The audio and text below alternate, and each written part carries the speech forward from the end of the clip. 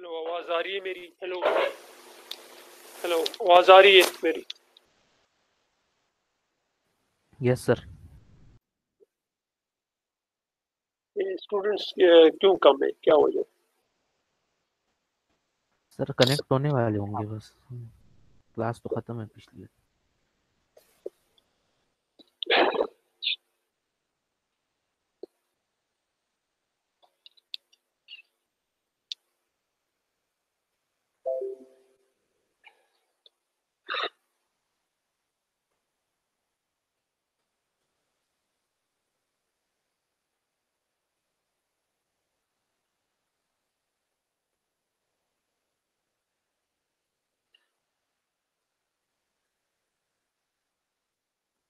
Okay, सो बिस्मिल्लाह, start ले लेते हैं। आज मिड के बाद अभी हम रेलवे पढ़ेंगे और उसके बाद फिर हम 8 लेक्चर्स हैं हमारे पास मिड के बाद।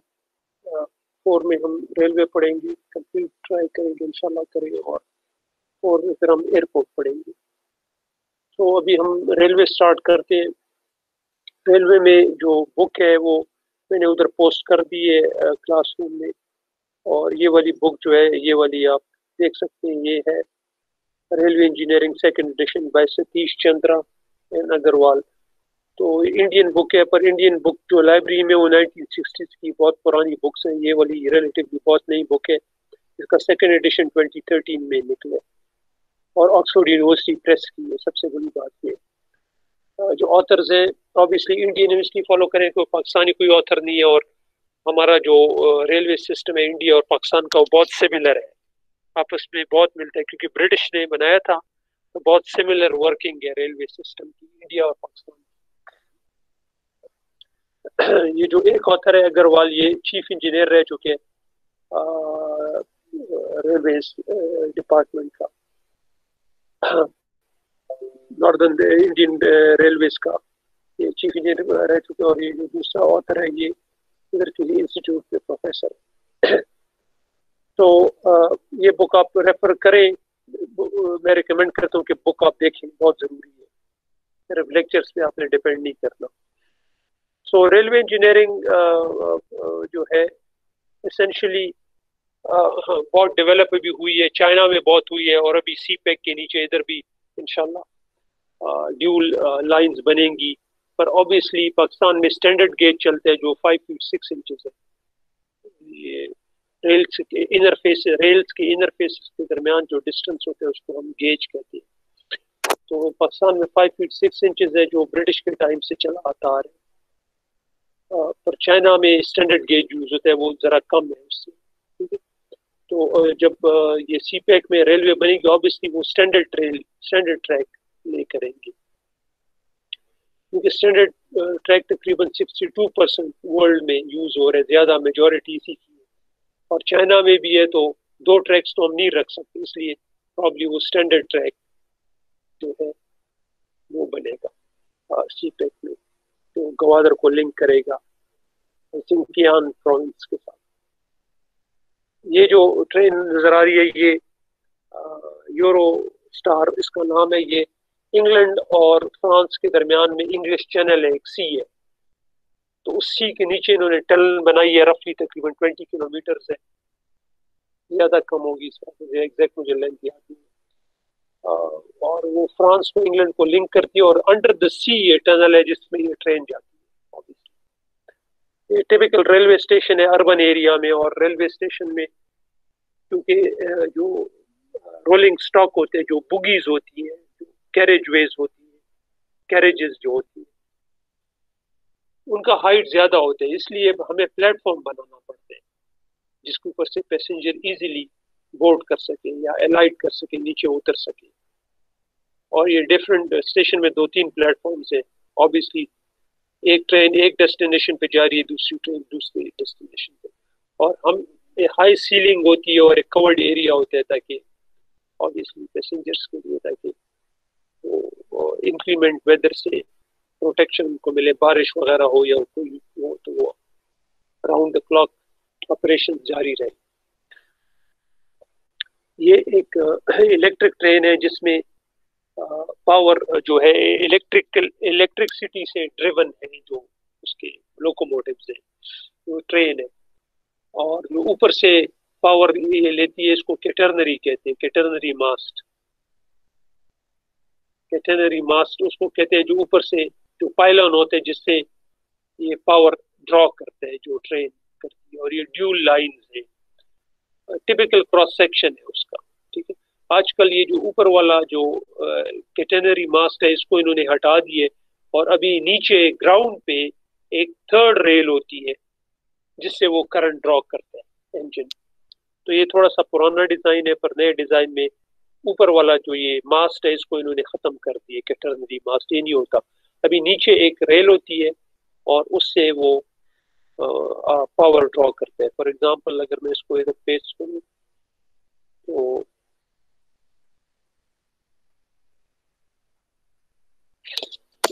अगर आप देखें भी तो ये पावर इधर से ड्रॉ कर रहे हैं, राइट, ऊपर से। अभी ये सिस्टम खत्म हो गया नई ट्रेन में, इलेक्ट्रिक में। और इधर एक तो रेल ये लेफ्ट रेल और एक राइट रेल, ये इधर दो रेल से। इस साइड पर एक थर्ड रेल होती है, रेल तो नहीं होती, वो पावर के लिए उन्होंने अप्लाई किए होते हैं। और इधर से एक लिंक आता है, उसके साथ टच हुआ होता है और ये थ्रू आउट द ट्रैक होती है और इधर से एक करंट ड्रॉ करता रहता है, स्लाइड होते हैं उसके साथ।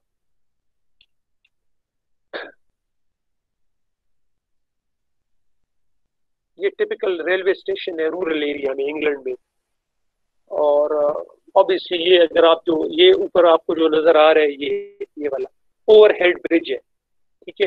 ये इसलिए होता है ताकि अगर इस प्लेटफॉर्म से किसी ने इस प्लेटफॉर्म पे आना हो तो इसकी काफी हाइट है इधर, तो इधर तो नहीं आ सकता, वो क्रॉस कर सकता, इसलिए पैसेंजर्स की सहूलियत के लिए या कभी कभार अंडर पास होते हैं या ओवरहेड क्रॉसिंग होती है। तो इधर ये ओवरहेड ब्रिज है, अगर पैसेंजर इस प्लेटफॉर्म से इस प्लेटफॉर्म पे आना चाहे तो वो ओवरहेड ब्रिज यूज करते हैं। What is railway?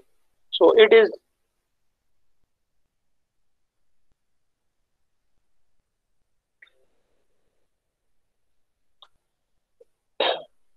So it is an engineered structure consisting of two metal guiding rails on which cars are self-propelled or pulled by locomotive. So locomotive जो carriages होती है उनको pull करते हैं। Locomotive क्या होता है? इंजन को हम लोकोमोटिव कहते हैं obviously। और दो रेल्स होती हैं गाइडिंग रेल जिसके ऊपर से आप वो ट्रेवल करते हैं। लोकोमोटिव के व्हील्स भी और कैरेजेस के व्हील्स भी उसके ऊपर करते हैं और वो लोकोमोटिव पुल करते हैं। ऑब्वियसली लोकोमोटिव जो है बहुत हाई पावर का होना चाहिए। पहले स्टीम लोकोमोटिव्स होते थे, लकड़ियों से चलते थे, कोयले से चलते थे। उसके बाद जब पाकिस्तान वो हुआ तो उन्होंने फिर उसको कोल खत्म हो गया और उनको फिर फर्नेस ऑयल में कन्वर्ट कर दिया। और मुझे याद है जब हम छोटे थे तो हम देखते थे वो इंजन, काले कलर के इंजन होते थे लोकोमोटिव, जो स्टीम ड्रिवन इंजन होते थे, स्टीम इंजन होते थे और वो फर्नेस ऑयल से चलते थे, कोल से नहीं, लेकिन उन्होंने उनको कन्वर्ट कर दिया था फर्नेस ऑयल पे। और फिर आहिस्ता आहिस्ता अभी वो खत्म हो गए और अभी डीजल लोकोमोटिव है। जनरल इलेक्ट्रिक एक कंपनी है वो बनाती है। तो पाकिस्तान में अक्सर जो रेलवे के पास है जो पहले थे 50-60s में आए थे और 70s में भी, 80s में भी, तो वो जो है वो जनरल इलेक्ट्रिक एक कंपनी अमेरिकन वो बनाती है लोकोमोटिव्स। बहुत पावरफुल होते हैं, बहुत बड़ा इंजन होता है इसका, क्योंकि इसने सारी ट्रेन को पुल करना होता है। A railway consists of two steel rails which are held at a fixed distance apart on a roadbed. Vehicles guided by flanged wheels and connected into trains are propelled by means of transport. Flanged wheels होते हैं, याद रखें। Railway के जो wheels होते हैं वो फ्लैंज्ड होते हैं। इस तरह कि फॉर एग्जांपल अगर ये मेरी एक रेल है,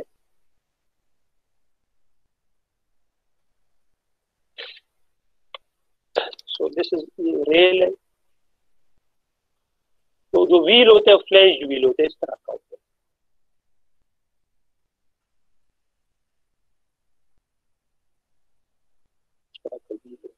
और ये एक्सल है और इस तरह दूसरा व्हील होगा, ठीक है। तो व्हील जो होता है रेलवे का वो फ्लैंज्ड व्हील होता है।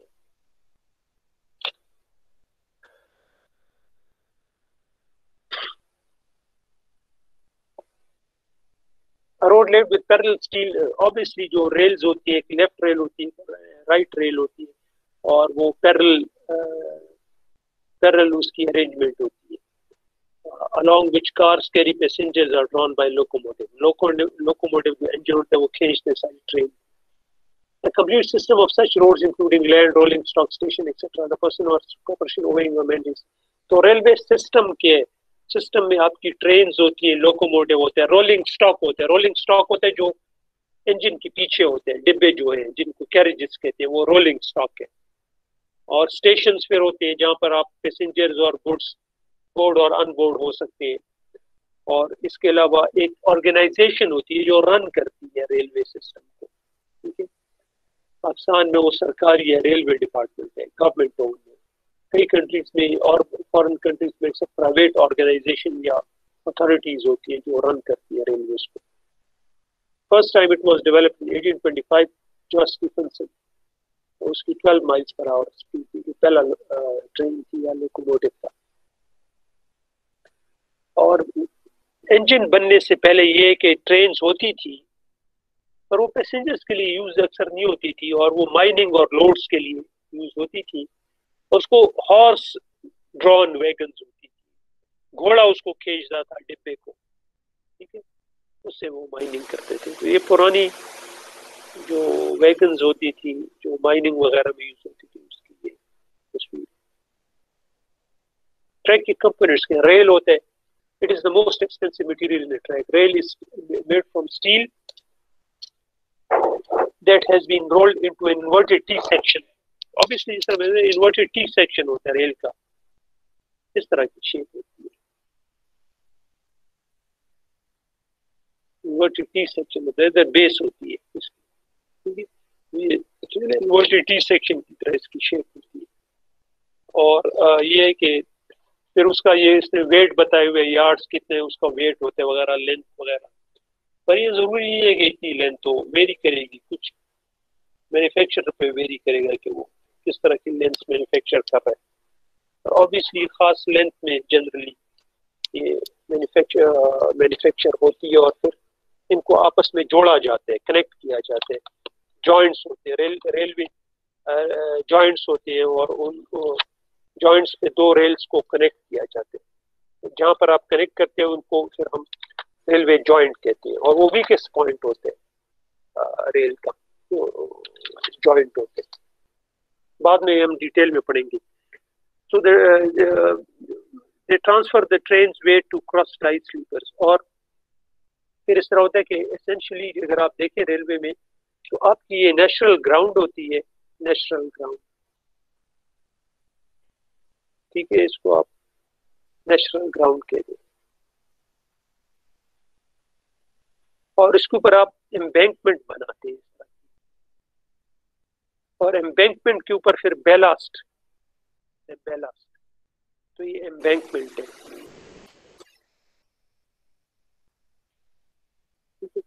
और ये जो है ये बेलास्ट है. बेलास्ट एसेंशियली ब्रोकन स्टोन होते हैं, पीसेस होते हैं स्टोन्स के, बहुत बड़े नहीं होते, 2 इंचेस या 2 इंचेस के राउंड अबाउट होते हैं. इस तरह के उसके साइज होते हैं, इससे ज्यादा भी हो सकते हैं 2 इंचेस से. तो ये ब्रोकन स्टोन्स होते हैं. और इसके अंदर स्लीपर होते हैं, वुडन का या कंक्रीट का या स्टील का. तो ये जो रेड कलर का है ये वाला, सॉरी ये जो येलो कलर का है ये आपका स्लीपर है. ये वुडन का हो सकता है, इसको स्लीपर भी कहते हैं, इसको स्लीपर भी कहते हैं और टाई भी कहते हैं इसको. ठीक है, इसको ये स्लीपर है. वुड का हो सकता है, कंक्रीट का हो सकता है, स्टील का हो सकता है, या टाई भी इसको कहते हैं, टाई. और फिर इसके ऊपर एक बेरिंग प्लेट होती है इस जगह पर, और उसके ऊपर आपकी रेल फिक्स हुई होती है फिर स्लीपर के साथ. ये आपकी रेल है. ठीक है, और ये इधर एक और आपकी रेल है. तो ये आपकी रेल है, रेल ये स्लीपर हो गया, और ये आपकी नीचे इधर बेरिंग प्लेट होगी. ठीक है, तो ये आपकी इस जगह पर ये आपकी बेरिंग प्लेट है नीचे, स्लीपर और रेल के दरमियान में होती है. ठीक है, तो लोड को डिस्ट्रीब्यूट करती है स्लीपर पे. तो ये एक स्कीमेटिक डायग्राम मैंने बनाई है उसकी, ये रेलवे की तरह की होती है.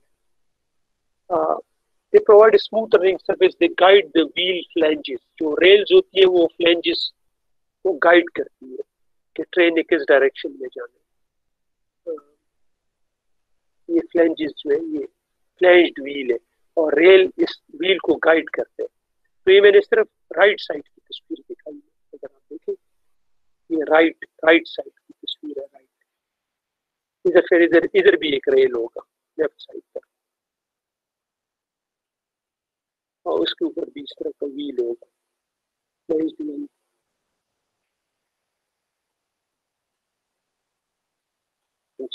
ठीक है, तो इसके साथ एक्सेल में कनेक्टेड है। तो जो फ्लैंज्ड व्हील होते हैं इसको ये रेल गाइड करती है किस डायरेक्शन में जाने। Standard gauge is about 4 feet 8.5 inches. आगे हम गेजेस देखेंगे क्या। तो गेज जो एसेंशियली है, इधर अब थोड़ा सा पहले से एडवांस चला जाऊंगा, आपको दिखा दूं कि गेज क्या चीज है। तो गेज आपका ये है, रेल्स के इनर फेसेस के दरमियान में जो डिस्टेंस होते हैं उसको हम गेज कहते हैं। रेल के इनर फेसेस के दरमियान में जो हॉरिजॉन्टल डिस्टेंस है उसको हम गेज कहते हैं। और ये पाकिस्तान में ब्रॉड गेज चलते हैं और 5 फीट 6 इंचेस है ब्रॉड गेज। ठीक है, तो पाकिस्तान में ब्रॉड गेज 5 फीट 6 इंचेस है। India, Pakistan, Sri Lanka, Brazil, Argentina में चलते हैं। तो जनरली वर्ल्ड में ज्यादातर स्टैंडर्ड गेज चल रहे हैं, जो चाइना में, अमेरिका में, कनाडा में एंड सो ऑन। इंग्लैंड में भी है, पर्शिया में भी है, पर्शिया ईरान हो गया। ठीक है, तो ये डिफरेंट गेजेस हैं और किन किन कंट्रीज में चल रहे ज्यादा। तो ज्यादातर वर्ल्ड में ज्यादातर स्टैंडर्ड गेज ज्यादा चल रहे हैं। और पाकिस्तान को भी अगर फ्यूचर में एक्सपेंशन करनी है, क्योंकि हमारे चाइनीज टेक्नोलॉजी पे बहुत ज्यादा डिपेंडेंस है, तो हमें भी चाहिए कि हम बहुत आसानी हमारे लिए रहेगी कि हम फ्यूचर में अगर रेलवे को एक्सपेंड करना चाहिए तो हमें स्टैंडर्ड गेज अडॉप्ट करना चाहिए। रेल जो है ऑब्वियसली इसका हेड होते हैं और नीचे उसको फिर आपने वो किया होते हैं, इम्बेड किया होते हैं उसमें, बेरिंग प्लेट के साथ अटैच करते हैं उस स्लीपर के ऊपर। तो रेल का ऊपर ये हेड है होते हैं, फिर ये वेब इसको हम कहते हैं, और नीचे बेस होती है। ठीक है, और हेड के नीचे ये एंगल पे होते हैं, तो इसको हम हेड एंगल कहते हैं। और इसको थोड़ा सा राउंड किया होता है इधर इस तरह, राउंड, इसको फिले कहते हैं। ठीक है, फिले रेडियस, तो हमने फिले रेडियस अप्लाई किया हुआ है इधर, ये रेल का क्रॉस सेक्शन है। ठीक है, इधर फिले रेडियस से सिमिलरली बेस है, और बेस का ये एंगल है, एट एन एंगल होता है, और बेस की विड्थ है, और इसको हम फिशिंग कहते हैं। ये वेब है, ये जो पोर्शन है सारा इसको फिशिंग कहते हैं। और ये रेल की हाइट है टॉप से लेके बॉटम तक। ठीक है, तो ये टिपिकल क्रॉस सेक्शन है, और ये व्हील है रेल का, फ्लैंज्ड व्हील है अगर आप गौर से देखेंगे वाला।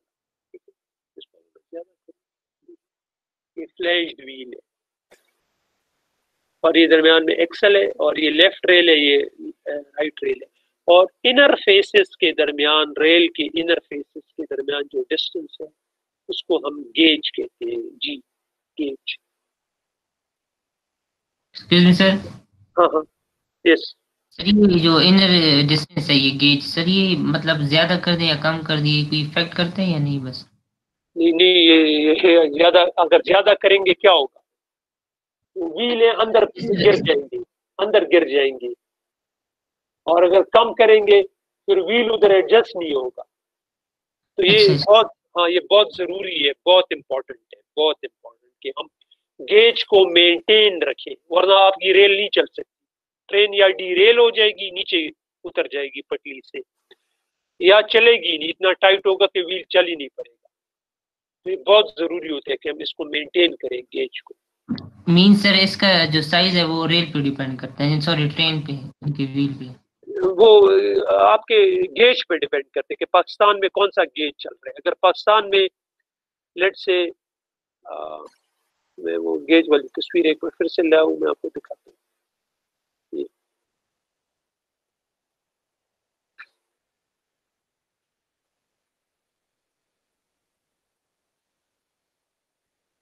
तो पाकिस्तान में चूंकि स्टैंडर्ड गेज चलते हैं, सॉरी पाकिस्तान में ब्रॉड गेज है, ब्रॉड गेज।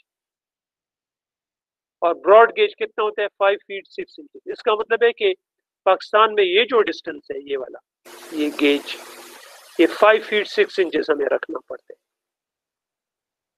समझ गए? हेलो? जी सर, जी सर। हाँ। तो जब अमेरिका में होगा तो फिर हम स्टैंडर्ड गेज रखेंगे, और उधर फिर अमेरिका में गेज जो होगा वो कितना होगा? स्टैंडर्ड गेज 4 फीट 8.5 इंचेस होगा फिर गेज आपका।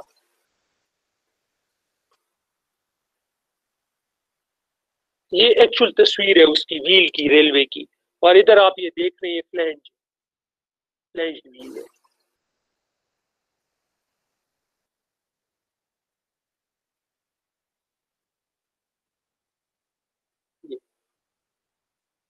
ये जो आपको इधर नजर आ रहा है ये वाला, ये देख सकते हैं, ये फ्लैंज्ड व्हील, इसको थोड़ा सा ब्रॉड किया होता है, इधर साइड पे होता है।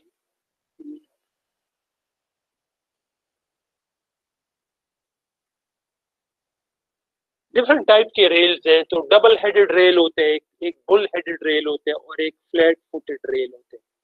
सो डबल हेडेड रेल जो था ये बिगिनिंग में जब रेलवे बन रही थी उस जमाने में ये बना था, डबल हेडेड रेल। फर्स्ट इन्होंने ये रेल निकाला था, और उसकी रेल की ये वो निशानी थी कि उसका टॉप और बॉटम आइडेंटिकल था। यानी फॉर एग्जांपल अगर ये इसका टॉप सरफेस है रेल की, ठीक है, तो बॉटम भी बिल्कुल आइडेंटिकल थी, उसी की तरह थी जिस तरह टॉप पे था।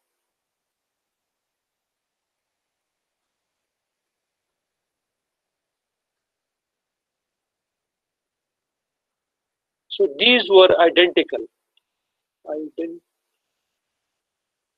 shape। ये हेड और इसकी बॉटम बिल्कुल आइडेंटिकल शेप थी।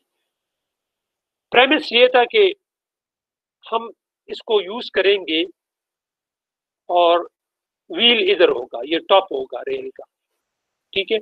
और जब कुछ अरसे बाद, कुछ सालों बाद ये वियर आउट हो जाएगा, घिस जाएगा या वोन आउट हो जाएगा, फिर हम इसको इन्वर्ट कर देंगे, इसको बॉटम पे ले आएंगे और इसको टॉप पे ले आएंगे, इसको रिवर्स कर देंगे रेल को। तो उनका जो ख्याल था ये था, बड़ा अच्छा इरादा था।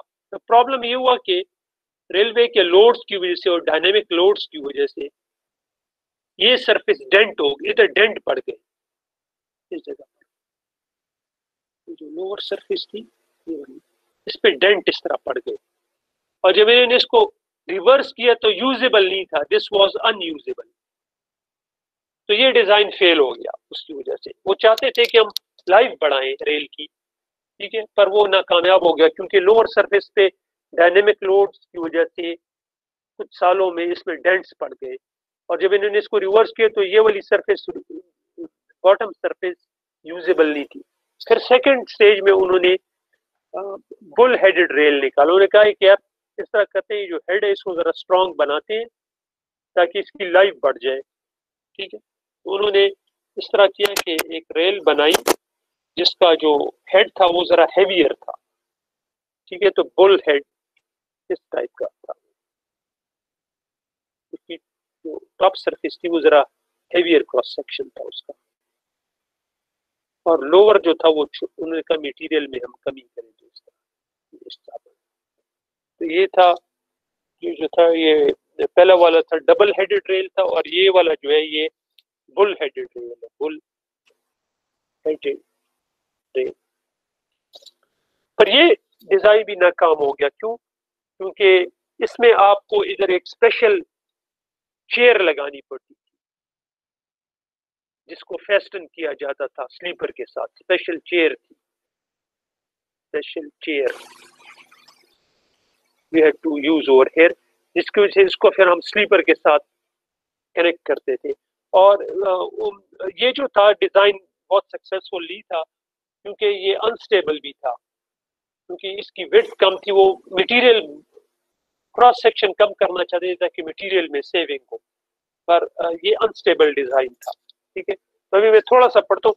The first rail used, the idea was that once the head was worn out, ये double-headed rail की बता रहे हैं। During service, the rail can be inverted and reused. Experience, however, showed that while in service, The bottom top of the rail was dented to an extent because of a long and continuous contact with the chairs that it was not possible to reuse it. This led to the development of the bull-headed rail, or bull-headed, which had an almost similar shape but with more metal in the head. Head पे metal ज़्यादा था,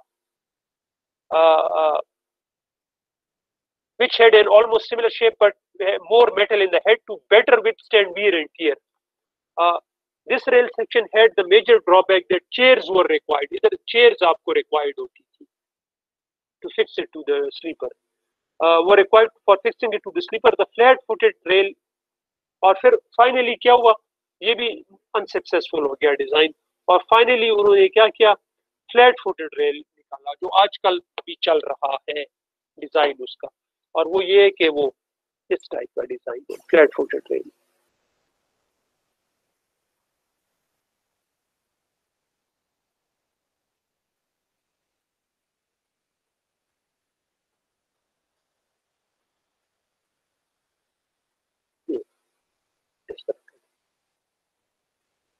तो ये जो है flat footed rail, final, ये final design है जो आजकल भी चल रहा है, ये वाला डिजाइन. इसमें मटेरियल भी कम यूज होते हैं और इसकी स्ट्रेंथ भी ज्यादा, स्टेबिलिटी भी ज्यादा है, और इसको आप बेयरिंग प्लेट तो नीचे होती है, पर कभी कभार शुरू में जब ये बंद रहती तो विदाउट बेयरिंग प्लेट भी आप इसको यूज कर सकते हैं.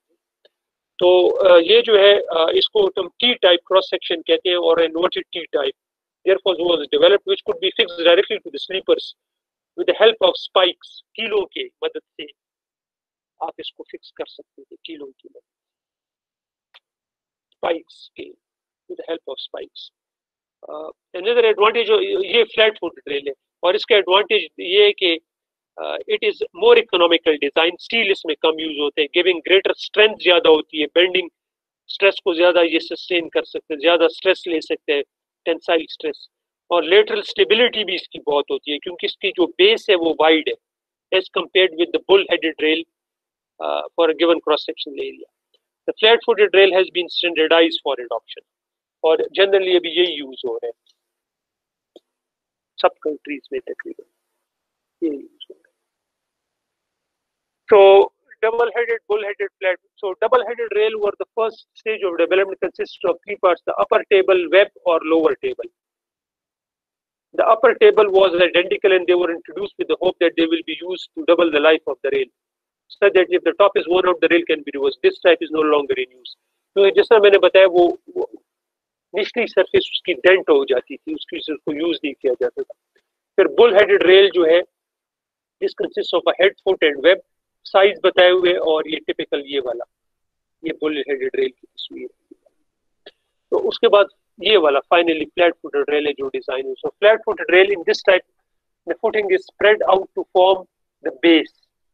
This type is more stable, economical because of less material in the bottom flat part, and it maintains a more regular top surface then the bull headed rail. और ये ज्यादा stable है, इकोनॉमिकल है, इसकी strength ज्यादा है, बहुत advantages है. तो अभी ये वाला अडॉप्ट हुए फ्लैट फुटेड रेल, ये यूज हो रहा है. Wear at the rail. So wear तीन जगहों पे होते हैं रेल के. एक टॉप सरफेस पे होते हैं, ठीक है, जहां पर व्हील होते हैं, आपका जो रेल की टॉप सरफेस है उस पे एक होते हैं, और एक एट द एंड होते हैं, और एक साइड पर होते हैं. थोड़ा सा मैं ये एक्सप्लेन करूंगा. तो अगर आप इधर जाएं और देखें तो इसकी रेल की ये तस्वीरें लेते हैं.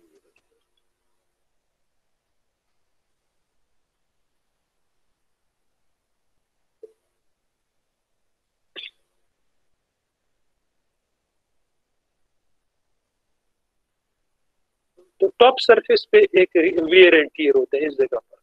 टॉप जो सरफेस है इधर वियर होता है. क्यों? इधर व्हील होता है, आपका व्हील होता है, और वो इसके साथ कभी आप एक्सेलरेट करते हैं, कभी आप डिसेलरेट करते हैं, ठीक है, कभी आप ब्रेक लगाते हैं, उसकी वजह से फ्रिक्शन की वजह से वियर एंड टियर इसमें होते हैं टॉप सरफेस पे.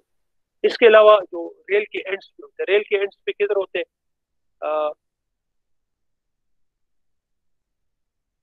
रेल के एंड्स पे इधर होता है कि रेल लिमिटेड लेंथ में आती है, उसकी खास लेंथ होती है. तो उसको हम ज्वाइन करते हैं रेल्स को। फॉर एग्जांपल अगर ये एक रेल है आपकी,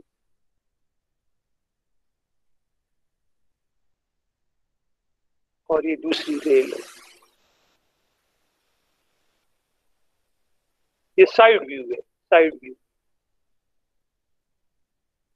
तो इधर आप इसको हम फिश प्लेट के थ्रू दोनों को कनेक्ट करते हैं, आपने देखा होगा, और इधर इसको बोल्ट्स के थ्रू कनेक्ट करते हैं, ये फिश प्लेट होती है। तो दोनों रेल्स को, पर जब व्हील इधर आता है आपका रेलवे का, और ये आते तो इधर ये जब इधर से गुजरते हैं गैप के ऊपर से, तो इस कोने को स्ट्राइक करते हैं और ये वोन आउट हो जाते हैं इस डायरेक्शन में जब जाते हैं।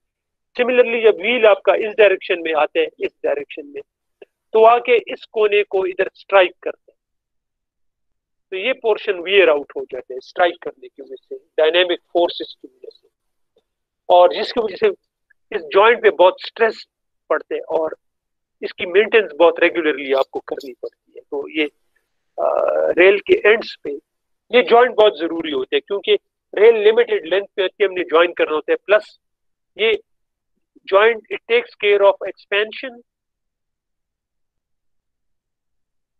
एंड कॉन्ट्रैक्शन समर्स में और विंटर्स में। अगर ये ना हो तो समर में ये एक्सपेंड हो जाएगा, ये भी एक्सपेंड हो जाएगा, और ये इन दोनों पे फोर्सेस अप्लाई होंगी, और आपकी जो रेल लाइन है वो बकलिंग हो जाएगी, इस तरह हो जाएगी बकलिंग। ठीक है, मैं आपको तस्वीर एक दिखा दूं रेल की बकलिंग। अगर जॉइंट्स आप ना प्रोवाइड करें फिर आपकी रेल की बकलिंग हो जाएगी, बकल क्रुकेड हो जाएगी रेल जो है। इधर एक तस्वीर देते हैं बकलिंग की, मैं आपको एक मिनट।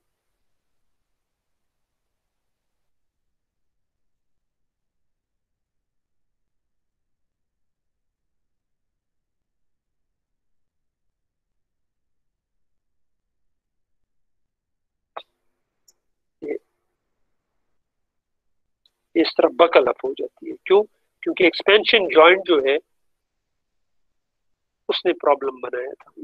ये बकलिंग होगी, ये देख रहे, इसमें भी बकलिंग हुई है, पर स्लाइड बकलिंग है इसमें, ये इधर देखिए स्लाइड है, पर इसमें ज्यादा बकलिंग हो गई है। तो जब आपके जॉइंट्स फेल हो जाएंगे और they won't be able to cater for the expansion and contraction, उसकी वजह से फोर्सेस अप्लाई होंगी और आपकी सारी जो रेल लाइन है वो बकल अप हो जाएगी और अनयूजेबल होगी, और उससे ट्रेन के डीरेलमेंट के चांसेस बढ़ जाएंगे, गाड़ी का पटरी से उतरने के चांसेस बढ़ जाएंगे। और जो थर्ड है on the side of the rail, तो रेल के साइड पर भी होते हैं, और वो इस तरह होते हैं कि फॉर एग्जांपल आपका जो हॉरिजॉन्टल कर्व्स है, ये हॉरिजॉन्टल कर्व्स है, ठीक है, ये इनर रेल है और ये आउटर रेल है। जब ट्रेन आती है स्पीड से हॉरिजॉन्टल कर्व को निगोशिएट करती है, तो सेंट्रीफ्यूगल फोर्स डेवलप होती है, आउटवर्ड्स फोर्स, ठीक है, और जिसकी वजह से आपका एक्सेल थोड़ा सा शिफ्ट होता है towards the outer wheel, outer rail, और इस इनर सरफेस पे इधर वियर एंड टीयर होता है, जो फ्लैंज होता है वो इधर जरा टच होता है, और इस जगह पर वियर एंड टीयर जरा ज्यादा होती है साइड की, यानी रेल की साइड पर होती है, यानी इस साइड पर होती है। ये रेल है, तो जो आपकी साइड पर इधर आउटर रेल की इस साइड पर आपकी वियर होती है, इस साइड पर, क्योंकि इधर फ्लैंज इधर घिसते हैं इसके साथ, और इधर वियर एंड टीयर इस साइड पर होती है, उसकी वजह से।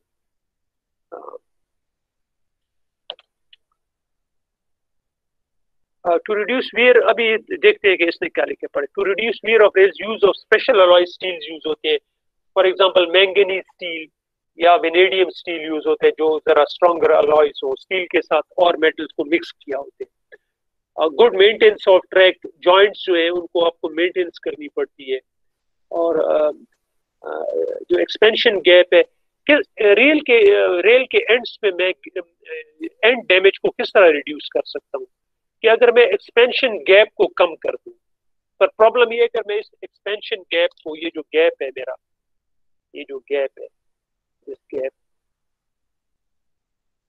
ये जो गैप है, अगर इस गैप को मैं कम कर दूं, फिर प्रॉब्लम ये होगा कि it won't be able to allow for the expansion of the rail in summers. ठीक है, तो मैं इसको बहुत कम भी नहीं कर सकता ऑब्वियसली, और कम से कम रखूंगा ताकि, पर बहुत कम मैं नहीं कर सकता। क्यों? क्योंकि उसकी वजह से फिर won't be able to cater for expansion और आपकी बकलिंग हो जाएगी। तो मुझे खास गैप रखना पड़ेगा उसकी वजह से, और उसकी वजह से बहुत स्ट्रेसेस आते हैं इम्पैक्ट की वजह से कोनों पे। और ये रेल सर अगर हम इस सर ये सर अगर हम इसमें रबर रख दें सर तो फिर वियर एंड टेयर नहीं होगी सर। क्या रखेंगे? रबर सर, रबर इसके बीच में सर, इंस्पेक्शन जॉइंट पे। नहीं, पर रबर जो है वो इतना हार्ड नहीं हो सकता ना। आप सॉफ्ट रबर रखेंगे तो ट्रेन के बहुत हैवी लोड्स होते हैं, बहुत हैवी लोड्स होते हैं ट्रेन के, और वो जो है वो रबर को डैमेज कर देंगे, नंबर वन।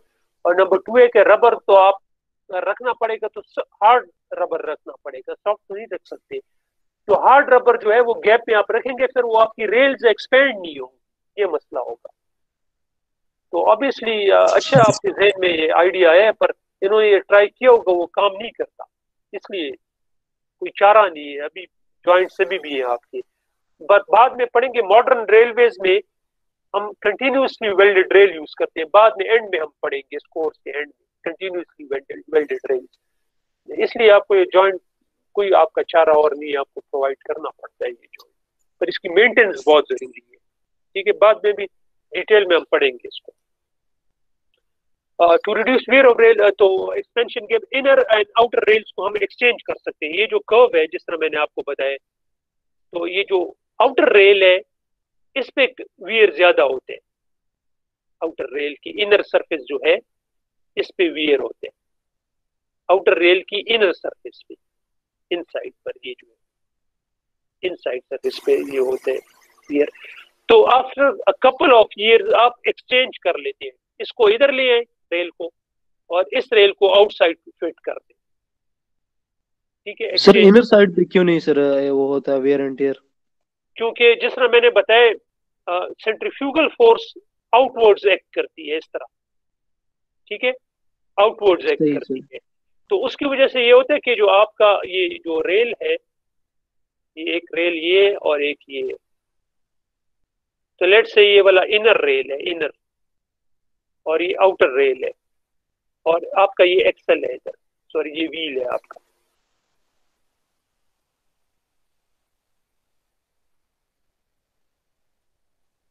ठीक है, ये एक्सल है। तो इनर से आउटर सेंट्रीफ्यूगल फोर्स एक्ट करती है टुवर्ड्स द आउटर रेल। तो सेंट्रीफ्यूगल फोर्स की डायरेक्शन जो है वो इस तरह होगी, from the inner to the outer, और उसकी वजह से ये सारा एक्सल शिफ्ट हो जाएगा। जब ये शिफ्ट हो जाएगा, इधर कांटेक्ट आपका बढ़ जाएगा, इधर कांटेक्ट बहुत क्लोज हो जाएगा, और इधर वियर होगा, इस जगह पर वियर होगा। समझ गए? क्योंकि शिफ्ट होगा, इधर वियर इतना नहीं होगा क्योंकि इधर गैप बढ़ जाएगा, इधर गैप थोड़ा सा ज्यादा हो जाएगा, और उधर बिल्कुल खत्म हो जाएगा गैप। इस वजह से आउटर व्हील की इनर जो फेस है उधर आपका वियर एंड टियर होगा। सही है सर। अच्छा, इसके अलावा हम ये कर सकते हैं कि चेक रेल्स प्रोवाइड कर सकते हैं। तो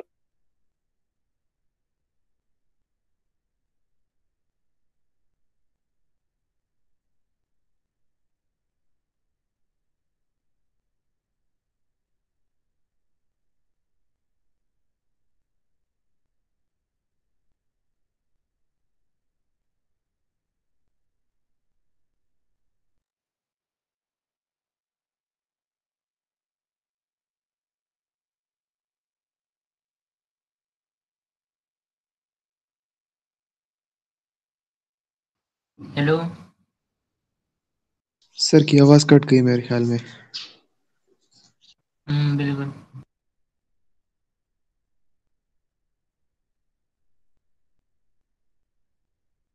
हेलो सर, आपकी आवाज नहीं है सर।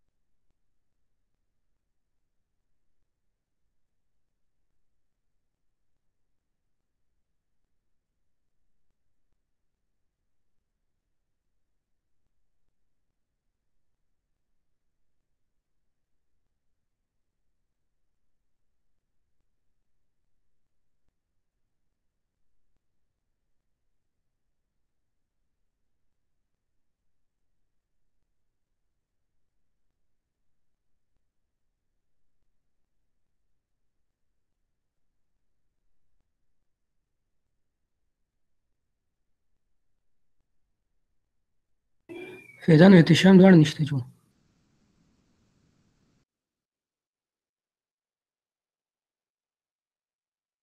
سر انټرنیټ په خراب شوی صبر وکړه راځي.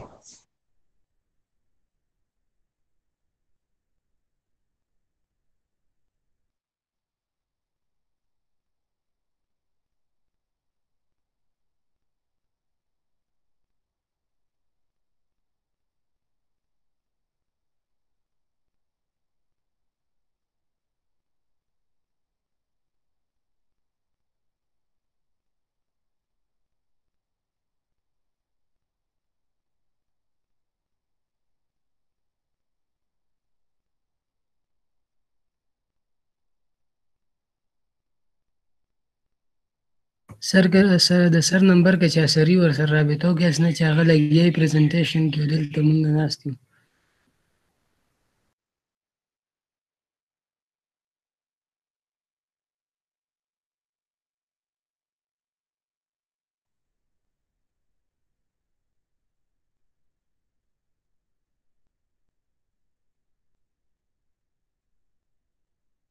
वसीम भाई सर किधर चले गए हैं यार?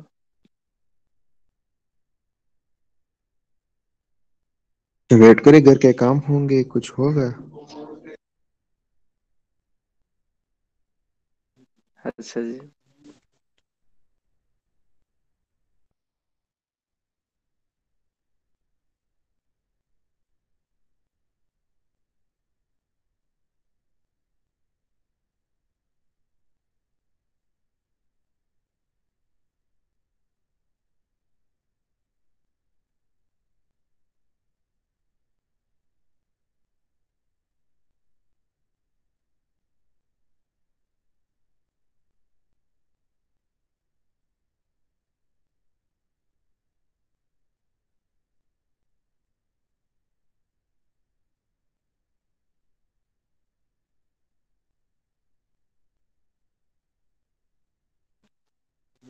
बिलाल भाई आप कैसे हैं?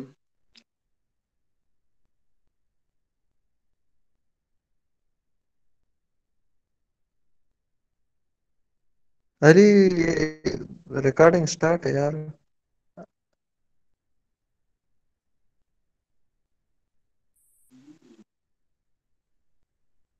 सवालों के बिजली बत्ती जालिमानो.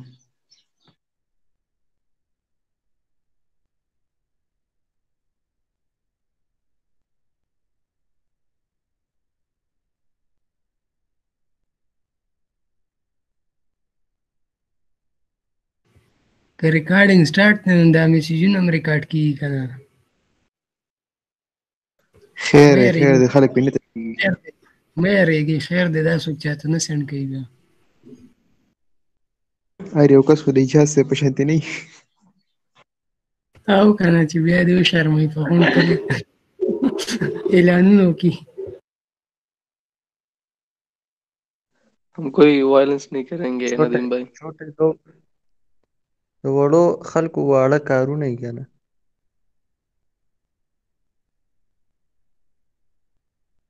بس هغه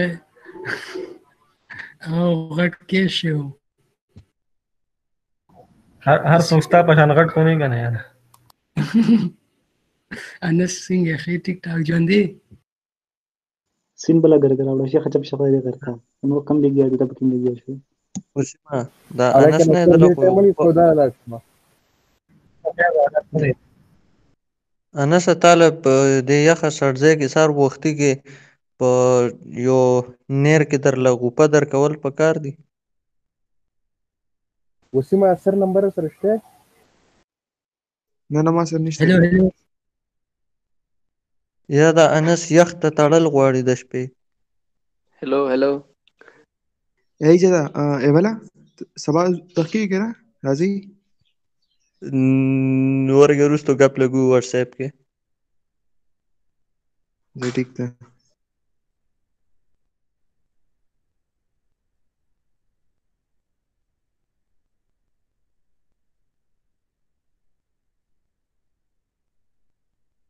علي تاسو کوه بچي وای تاسو کوه بچي. علي से पता मेरा क्वेश्चन सर से है. यार क्वेश्चन ये है ना कि जालिमो पहले से रेल बनी हुई है। अब क्या करना है?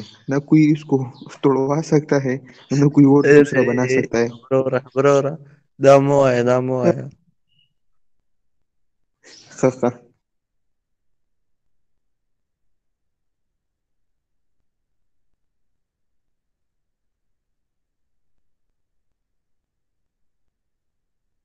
एहतशाम सर को कॉल करो।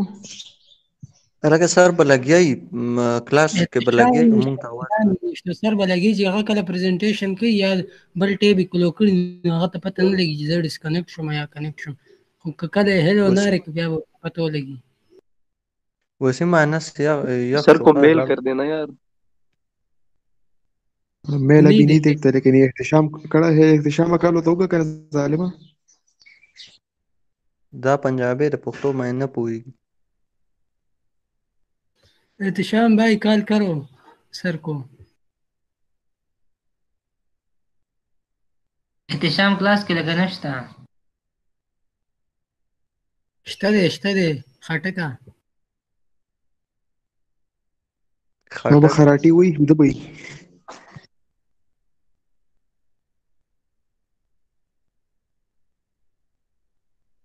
وسی ما اسد څه شو یاره مړ شوی خو نه دی الله دې وبخي خې انسانو. دوا ته به ځو وروسته به دوا ته ځو که نه وروسته نه مطلب ګورو که سبا نه ان شاء الله. جمعې پر ورځ خو پکار دی چې نن مړ شوی وي چې خر وژوله خدای ورکړی وي خیرات دیواله وي رامي. او که نه نه هغه په ځای خو د اجازه خري دې ته به دوا وکړو. ماړه د باندې سکه سړی دی د پسې خو خیرات هم نه کیږي خر پسې نه د علي सिराजन سوالتم. तो यार ग्रुप में मैसेज कर देना प्लीज। علي ته ولې تنګ یې بس پاران کې نه यार वो मोबाइल डेटा जा रहा لیټ آ جا رہا ہے है डेटा जा रहा है डेटा पैकेज खत्म हो जाएगा। अच्छा हाँ ना, हमने अभी तो माई टेलनार से वो 10 MB कलेक्ट की है उस पे class. وزي ما كانت ډیټ اني کسان هغه اپ ته راشم نو سوال کوم چې اوس یو 10 ام بي راکړي چې واتس اپ کې میسجز په چک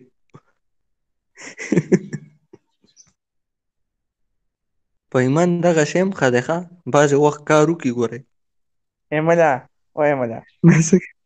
هغه دی چپ راغی. چپ خوار پړه کې ځان نشو کنه خوار پړه کې کا to do it's a matter of څه شي معنی یې شو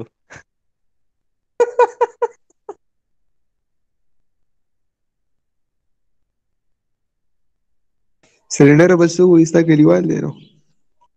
ما سره ګوره په روم کې پاتې شو عقل یې زده نه کو یار د وړو خبر نه د وړو خلکو وړې خبرې دې هاسټل پور ته ولېږئ. تا سره په خوب کې چرته نه درنه منو ستا خواته نو ستا هغه سوري نه به لرې لرې تختم اجازه هغه یاد دی وی بین के आगे भैंस बजाना. اخر WhatsApp पे बोला था आवाज है انسا ته خو مې یخ کړې که نه غوپه مې درله درکړه بس اوس ته خو خبرې مه کوه ځان ګرم که چېرته څادر یې مچولې په تصویر کې कम दे तुम तो खुपा कलर आगे अगर रुपये परमानी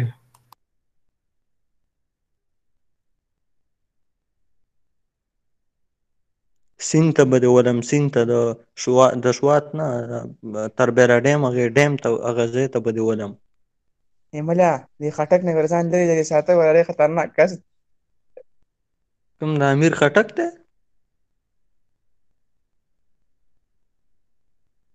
بیا د پښتو یو متل ورته ووایم زه خوشحال هسې عباس پکې پیدا یم. ما خټکو کې سړی لیدلی نه دی. تا خټک کې سړی نه دی لیدلی او خټک په سړی نه شي او بنګ به لرګی نه شي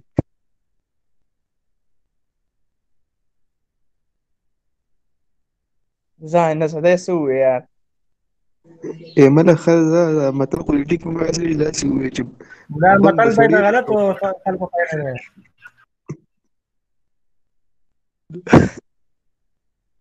और ये बेंच के बीम के आगे बेंच बजाना कैसे? उसमें गलत न शो वेरी दुमरे में टाइट याद कर दे।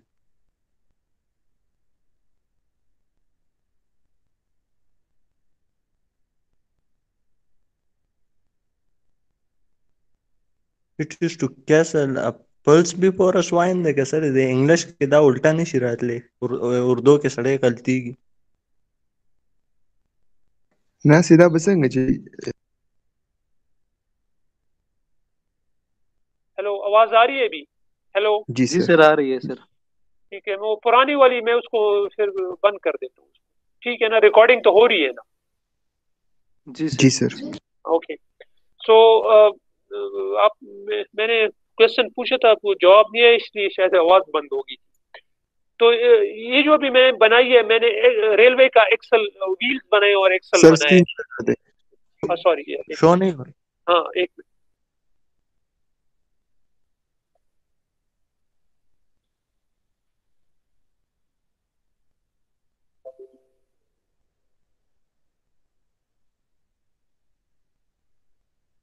ओके, अभी नजर आ रहा है आपको? स्क्रीन नजर आ रही है?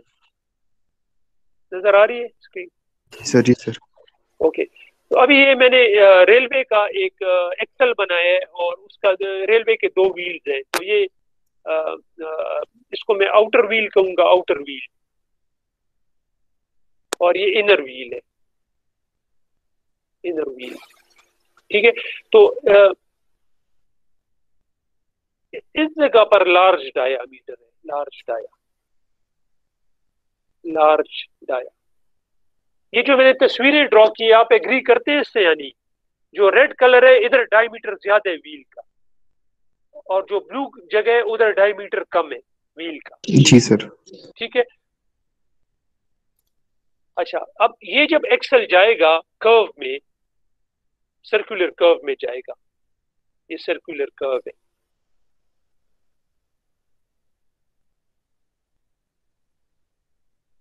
ठीक है, ये सर्कुलर कर्व। तो आप एग्री करते हैं कि इसका रेडियस कम है? ये इनर व्हील है, इनर रेल है, और ये आउटर रेल है। ठीक है, तो आउटर रेल का रेडियस ज्यादा है, इनर रेल का कम है। एग्रीड और नॉट? हेलो? Ji sir. हाँ, ठीक है। तो इसकी वजह से क्या होगा? This distance, outer circumferential distance जो है ये वाला, this will be larger than this distance. ठीक है ना? आउटर रेल का ये जो Yes, sir. डिस्टेंस है, ये वाला इसको ये ब्लू कलर में कह दो, blue colour distance is more than the red colour distance. ठीक है, तो लेट से अगर मैं इधर डिस्टेंस को इस पे मार्क करूं तो इधर तक ये पहुंचता है, इधर तक। अगर ये जो इनर डिस्टेंस है, अगर इसको मैं इधर से नापूं तो ये इधर तक पहुंचेगा। इतना डिफरेंस है, ये जो है ये डिफरेंस इन लेंथ हो गया दोनों में, डिफरेंस इन लेंथ हो गया दोनों आर्क्स में, ये डिफरेंस हो गया। ये जो सर्कुलर पोर्शन है ये वाला, ये डिफरेंस इन लेंथ हो गया, सर्कुलर पोर्शन जो है, this is difference in length. ठीक है, तो लेट से ये अगर मेरा कोनिंग ना हो व्हील्स पे, if there is no Koenig, तो इनर ये जो डाया, दोनों डायाज इक्वल होंगे। एग्रीड और नॉट? अगर कोनिंग ना हो तो ये दोनों डायमीटर्स इक्वल होंगे। तो जब इस पे से लेट से इस डिस्टेंस को कवर करने के लिए 50 रेवोल्यूशंस लगते हैं इधर तक, 50 रेवोल्यूशन व्हील के जिस पे कोनिंग ना हो, और इस पे भी ये डिस्टेंस इक्वल है इधर तक, तो इधर तक 50 रेवोल्यूशंस लगेंगे उसी व्हील के, नॉन कोन्ड व्हील के। ठीक है, पर ये डिस्टेंस कवर करने के लिए लेट से अगर फुल डिस्टेंस कवर करने तो उसको 54 रेवोल्यूशन चाहिए होंगे व्हील के, क्योंकि ये डिस्टेंस ज्यादा है। ये सारा डिस्टेंस ब्लू जो है डिस्टेंस, ये रेड डिस्टेंस से ज्यादा है। तो अगर नॉन कोन व्हील हो जिसमें कोनिंग ना हो तो उसका जो एक ही डाया होगा नॉन कोन व्हील का, ये एक ही डाया होगा, वन डाया होगा, इसका एक डाया होगा। तो उस पे इसको 50 रेवोल्यूशन इस पे लगते हैं और इस आउटर के लिए 54 रेवोल्यूशन लगेंगे। तो फिर क्या होगा, ये तो एक्सल तो एक ही है, क्या होगा, ये वाला जो एक्सल है ये स्लिप होगा, आउटर एक्सल स्लिपिंग होगी। क्यों? क्योंकि इसने डिफरेंट 50 रेवोल्यूशन, इसमें 50 रेवोल्यूशन में डिस्टेंस कवर होगा और ये 54 में होगा, पर वो तो रिजिड एक्सल है, ठीक है, जितने रेवोल्यूशन ये करेगा उतने इसने भी करने हैं, तो ये स्लिप होगा व्हील और वो डिस्टेंस नहीं कवर हो सकता। पर जब हम कोन व्हील प्रोवाइड करेंगे तो जब सेंट्रीफ्यूगल फोर्स की वजह से आउटवर्ड्स फोर्स डेवलप होगी तो ये जो एक्सल है ये इस तरफ शिफ्ट हो जाएगा towards the outer wheel, towards the outer rail या आउटर व्हील ये शिफ्ट हो जाएगा। तो पहले स्मॉल डाया इन कांटेक्ट था, अभी लार्ज डाया इन कांटेक्ट हो जाएगा आउटर व्हील के साथ, आउटर रेल के साथ। जब लार्ज डाया कांटेक्ट में होगा तो पर रेवोल्यूशन डिस्टेंस भी ज्यादा कवर होगा, ठीक है, जिसकी वजह से ये वाला व्हील ज्यादा डिस्टेंस कवर करेगा और इनर रेल के साथ ये होगा, चूंकि ये शिफ्ट हो जाएगा, इसका point of contact large dia के साथ हो जाएगा, पॉइंट ऑफ कांटेक्ट ये हो जाएगा जब ये शिफ्ट होगा आउटर व्हील की तरफ, तो पॉइंट ऑफ कांटेक्ट ये हो जाएगा, डाया बढ़ जाएगा, एक रेवोल्यूशन में ज्यादा डिस्टेंस व्हील कवर करेगा, और जब ये शिफ्ट होगा इधर point of contact small dia हो जाएगा, ये पॉइंट ऑफ कांटेक्ट हो जाएगा रेल के साथ, ये स्मॉलर डाया इन कांटेक्ट हो जाएगा, जिसकी वजह से ये कम डिस्टेंस कवर करेगा एक रेवोल्यूशन में।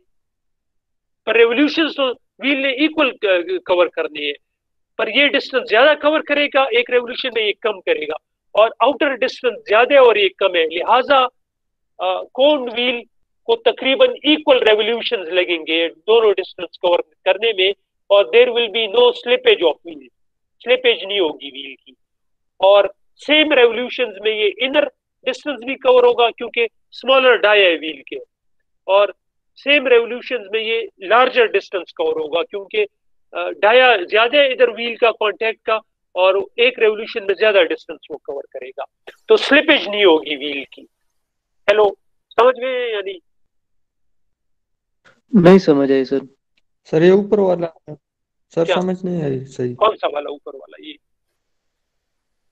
सर ये ऊपर वाला इस पे जरा समझा दे कि कौन सा प्रोसेस वाला? क्या होता है। तो आप गौर से यही नहीं वाला सर देख रहे ना, ऊपर ये। मैंने इतनी कंसंट्रेशन के साथ आपको ये रेलवे का व्हील है, ये देख रहे हैं कोन व्हील है ये। अच्छा, ये आप यस एग्री करते हैं जब आप कर्व में जाएंगे तो आउटर डिस्टेंस जो है वो ज्यादा होगा, ये जो यस सर। आउटर डिस्टेंस है, आउटर डिस्टेंस ये वाला, ये ब्लू कलर में है, आउटर डिस्टेंस ये ज्यादा होगा compared with the red distance. ये तो एग्री करते हैं ना, यानी यस सर। ये डिस्टेंस ज्यादा होगा और ये वाला कम होगा, रेड वाला, ये एग्री करते हैं ना कर्व में? Yes sir. ठीक है, तो अगर Yes, for sir. Example 50 revolutions में अगर कोनिंग ना हो व्हील की, यानी नो कोनिंग हो, कोई कोनिंग नहीं है, लेट्स से 50 रेवोल्यूशंस में अगर ये डिस्टेंस कवर होते हैं तो ये डिस्टेंस कितने रेवोल्यूशंस में कवर होगा? ये सारा डिस्टेंस ये वाला कितने में कवर होगा? 50 में होगा। Hello, yes sir. Yes sir. नहीं 50 में नहीं होगा ना, होगा। मैंने आपको बताया, लेट्स से मेरे पास नो कोनिंग है, नो कोनिंग मैंने नहीं प्रोवाइड की हुई, कोई कोनिंग व्हील पे नहीं है, तो अगर 50 रेवोल्यूशंस में एक ही डाया है, इनर का और आउटर व्हील का, इनसाइड का और आउटसाइड, इस व्हील का भी ये डाया और दूसरे का भी ये एक ही सेम डाया है, ठीक है, तो अगर कोनिंग नहीं है तो ये डिस्टेंस लेट से इसको मैं कितना कह लूँ, ये डिस्टेंस है 120 फीट और ये डिस्टेंस है 130 फीट, ये 130 है डिस्टेंस और ये 120 है। लेट्स से ये ज्यादा है आउटर व्हील का, तो लेट्स से कि कोनिंग नहीं है, तो ये लेट्स से ये 50 रेवोल्यूशंस में ये 120 फीट कवर होते हैं, तो ये जो 130 है ये कितने रेवोल्यूशंस में कवर होगा? 50 से 50 होगा या 50 से कम होगा या ज्यादा होगा? ज्यादा होगा, ज्यादा होगा क्योंकि डिस्टेंस ज्यादा है। लेट्स से ये 54 रेवोल्यूशंस में कवर होते हैं डिस्टेंस, तो ये 50 में कवर हो रहे हैं और ये 54 में कवर हो रहे हैं रेवोल्यूशंस में। पर आपका एक्सल तो एक ही एक्सल है, आप डिफरेंट स्पीड्स पे तो नहीं चला सकते, एक ही एक्सल है। तो अगर इसने 50 करने हैं तो इसको भी 50 करने पड़ेंगे, ठीक है। पर ये फिर क्या होगा, ये डिस्टेंस 54 में कवर होता है, ये 50 में कवर होता है, तो क्या होगा, आप अगर कोई कोनिंग नहीं है तो स्लिप होगा आपका व्हील, जो आउटर व्हील है उसको ये ड्रैग करेगा, ठीक है, और आपका आउटर व्हील स्लिप होगा। समझ गए आप? अगर कोनिंग नहीं है, अगर कोनिंग नहीं है तो आपका आउटर व्हील स्लिप होगा। क्यों? क्योंकि 50 रेवोल्यूशंस में ये डिस्टेंस कवर होता है, ये 54 में होता है।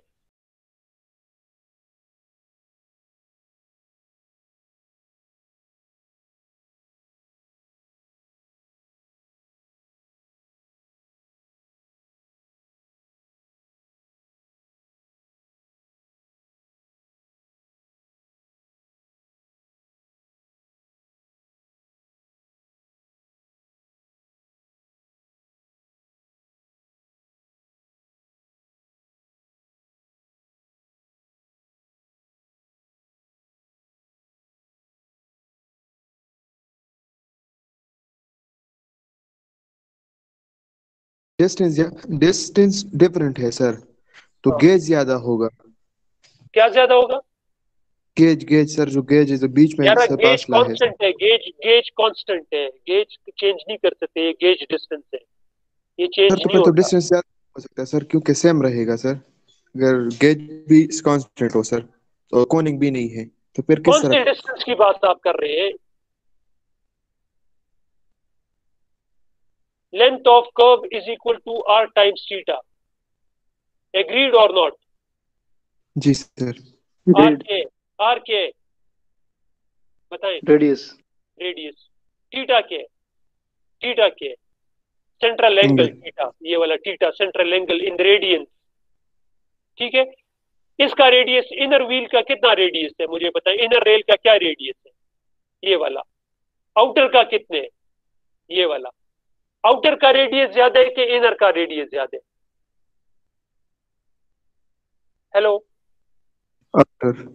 आउटर का। तो आउटर का जो डिस्टेंस है, सर्कमफ्रेंशियल डिस्टेंस, ये ज्यादा नहीं होगा इनर से क्या?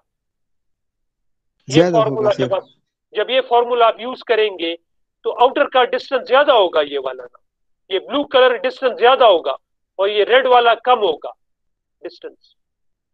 लेकिन सर दोनों की रेडियस तो बराबर है हमारे पास सर, अगर कोनिंग नहीं होती। यार मैं उस व्हील की बात नहीं कर रहा, मैं इस कर्व की बात कर रहा हूं, मैं व्हील की बात नहीं कर रहा, मैं इस कर्व की बात कर रहा हूं। समझ नहीं रहे, आपका माइंड किसी और तरफ है यार। ये आपका कर्व है,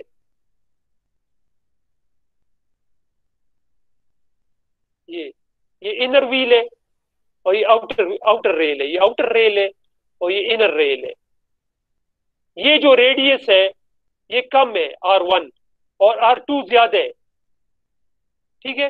तो उसकी वजह से क्या होगा, ये डिस्टेंस ज्यादा होगा आउटर रेल का, ये डिस्टेंस ज्यादा होगा और ये इनर रेल का जो डिस्टेंस है ये वाला, ये कम होगा, ये डिस्टेंस कम होगा। तो अगर अभी फॉर एग्जांपल मेरे पास कोनिंग ना हो, इस तरह का व्हील हो, कोई कोनिंग ना हो,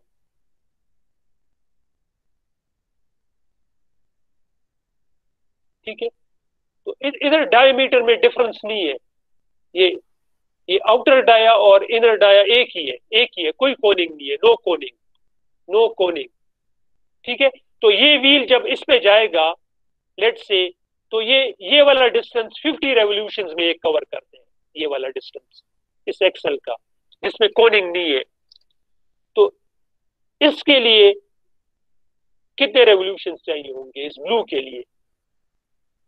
54। हाँ, लेट्स से 54 चाहिए होंगे। क्यों? क्योंकि डिस्टेंस ज्यादा है, डिस्टेंस ज्यादा है, इसलिए ज्यादा रेवोल्यूशंस चाहिए होंगे। ठीक है, पर आप ये तो नहीं कर सकते कि ये व्हील 50 रेवोल्यूशंस घूमे और ये 54 चले, क्योंकि रिजिड एक्सल है, एक्सल आपका रिजिड है, दोनों कंटेक्ट हुए, रिजिड मैनर में कनेक्ट हुए हुए हैं। तो उसकी ये वजह सर से अब क्या समझ आ होगा? गई। हाँ, उसकी वजह से क्या होगा, आपका ये वाला जो व्हील है, आउटर व्हील, ये स्लिप होगा, एक व्हील इसमें स्लिप होगा, क्योंकि एक्सल ने तो मूव करना है ना, तो स्लिपेज होगी व्हील की। ठीक है, पर अगर आप कोनिंग प्रोवाइड कर दें, कोन्ड व्हील, तो उसमें क्या होगा, कोन्ड व्हील के हर तरफ दो डायमीटर होते हैं, एक स्मॉल डायमीटर है और एक लार्ज डायमीटर है। इधर स्मॉल डायमीटर है, उधर लार्ज डायमीटर है, राइट? जब ये एक्सल कर्व में जाएगा, ठीक है, इस कर्व में जाएगा, तो सेंट्रीफ्यूगल फोर्स डेवलप होगी आउटवर्ड्स डायरेक्शन में। ठीक है, तो आपका एक्सल शिफ्ट होगा from the inner rail to the outer rail, यानी from the inner wheel to the outer wheel, आपका एक्सल शिफ्ट होगा इस तरह।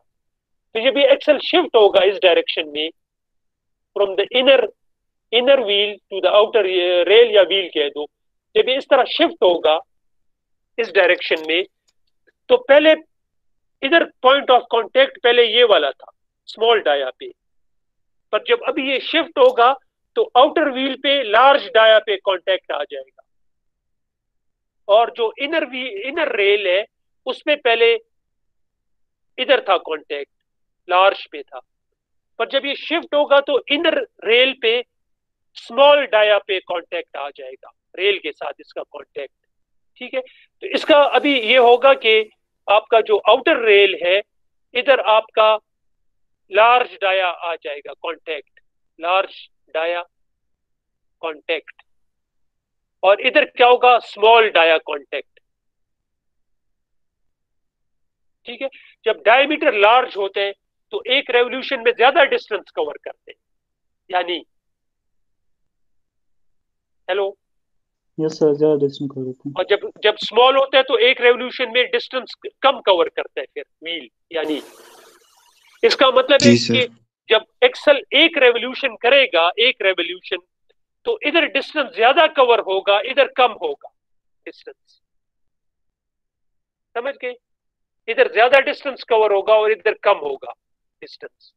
तो कोन व्हील जब इस पे जाएगा, तो फॉर एग्जांपल इसको 50 रेवोल्यूशंस में ये डिस्टेंस कवर होगा और ये भी 50 में कवर हो जाएगा, क्योंकि इधर लार्ज डाया है कॉन्टैक्ट का, तो इधर एक रेवोल्यूशन में कम डिस्टेंस कवर हो रहा है, इधर ज्यादा हो रहा है, और इधर हमें ज्यादा डिस्टेंस चाहिए क्योंकि डिस्टेंस ज्यादा है। तो इक्वल रेवोल्यूशंस में एक्सेल के डिस्टेंस का, इक्वल रेवोल्यूशन में ये ज्यादा डिस्टेंस भी कवर हो जाएगा और कम भी कवर हो जाएगा, और स्लिपेज नहीं होगी व्हील। ठीक है, यानी समझ गए? Hello, yes sir. अगर किसी को कोई प्रॉब्लम हो फिर आके इधर फिजिकल आके मेरे से समझ ले, ठीक है? पर अभी मैंने बता दिया, आप इसको अग्रवाल में भी पढ़ लें। कोई क्वेश्चन तो नहीं है इसमें, बहुत टाइम हमने इसको दे दिए। हेलो, आगे भी हमने नहीं बिल्कुल नहीं है सर। अच्छा, इस तरह के ब्रेक लेते हैं और वील मीट एट 11:30 इंशाल्लाह, ठीक है? 11:30 पे मिलते हैं फिर।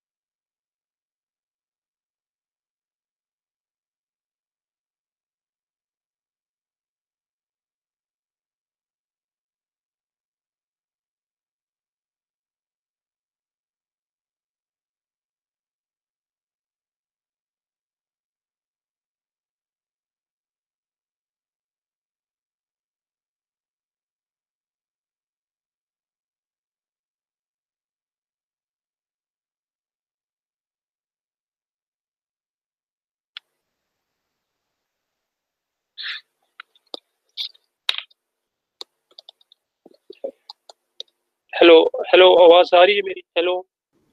यस सर, आ रही है, यस यस सर। सर, आ रही है। अच्छा अच्छा, वो कोनिंग वाली समझ आ गई या नहीं? अभी भी नहीं आई समझ? यस सर, आ गई, सब कुछ अच्छा, समझ बस आ सिंपल गई। मैं एक बार फिर से खैर थोड़ा सा बता देता हूँ आपको। ये आपका कर्व है,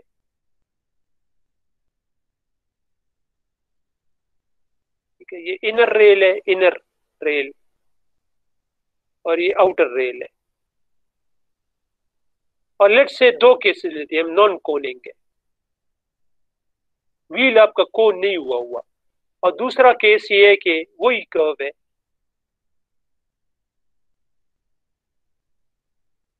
ये आपका इनर इनर रेल है, इनर रेल, और ये आउटर रेल है, ठीक है? और इसमें आपको कोनिंग हुई हुई है, कोनिंग है, कोनिंग इज प्रेजेंट व्हील्स में, ठीक है? इसमें अब नॉन कोन्ड व्हील जो होगा, जिसमें कोनिंग नहीं होगी, वो ये वाला डिस्टेंस 50 रेवोल्यूशन में कवर करेगा। और चूंकि ये डिस्टेंस ज्यादा है तो ये 54 में करेगा। पर दिस इज नॉट पॉसिबल, हम डिफरेंट रेवोल्यूशंस नहीं कर रख सकते, इसलिए स्लिपेज होगी व्हील की, स्लिपेज, व्हील की स्लिपेज होगी। पर जब कोनिंग होगी तो उसमें शिफ्टिंग की वजह से सेंट्रीफ्यूगल फोर्स डेवलप इधर भी होती है और इधर भी होगी। शिफ्टिंग की वजह से क्या होगा, इधर लार्जर डायमीटर कांटेक्ट आ जाएगा, तो इधर एक रेवोल्यूशन में ज्यादा डिस्टेंस कवर होगा, इसमें एक रेवोल्यूशन में कम डिस्टेंस कवर होगा। तो ये अगर 50 रेवोल्यूशंस में डिस्टेंस कवर होगा, चूंकि इधर स्मॉल डाया था और इधर लार्ज डाया था व्हील का कांटेक्ट पॉइंट का, तो ये भी एक रेवोल्यूशन में ज्यादा डिस्टेंस इधर कवर होगा, क्योंकि डाया ज्यादा है व्हील का, तो ये भी 50 में होगा। तो there will be no slippage. समझ गए यानी? Yes hello? सर। हाँ।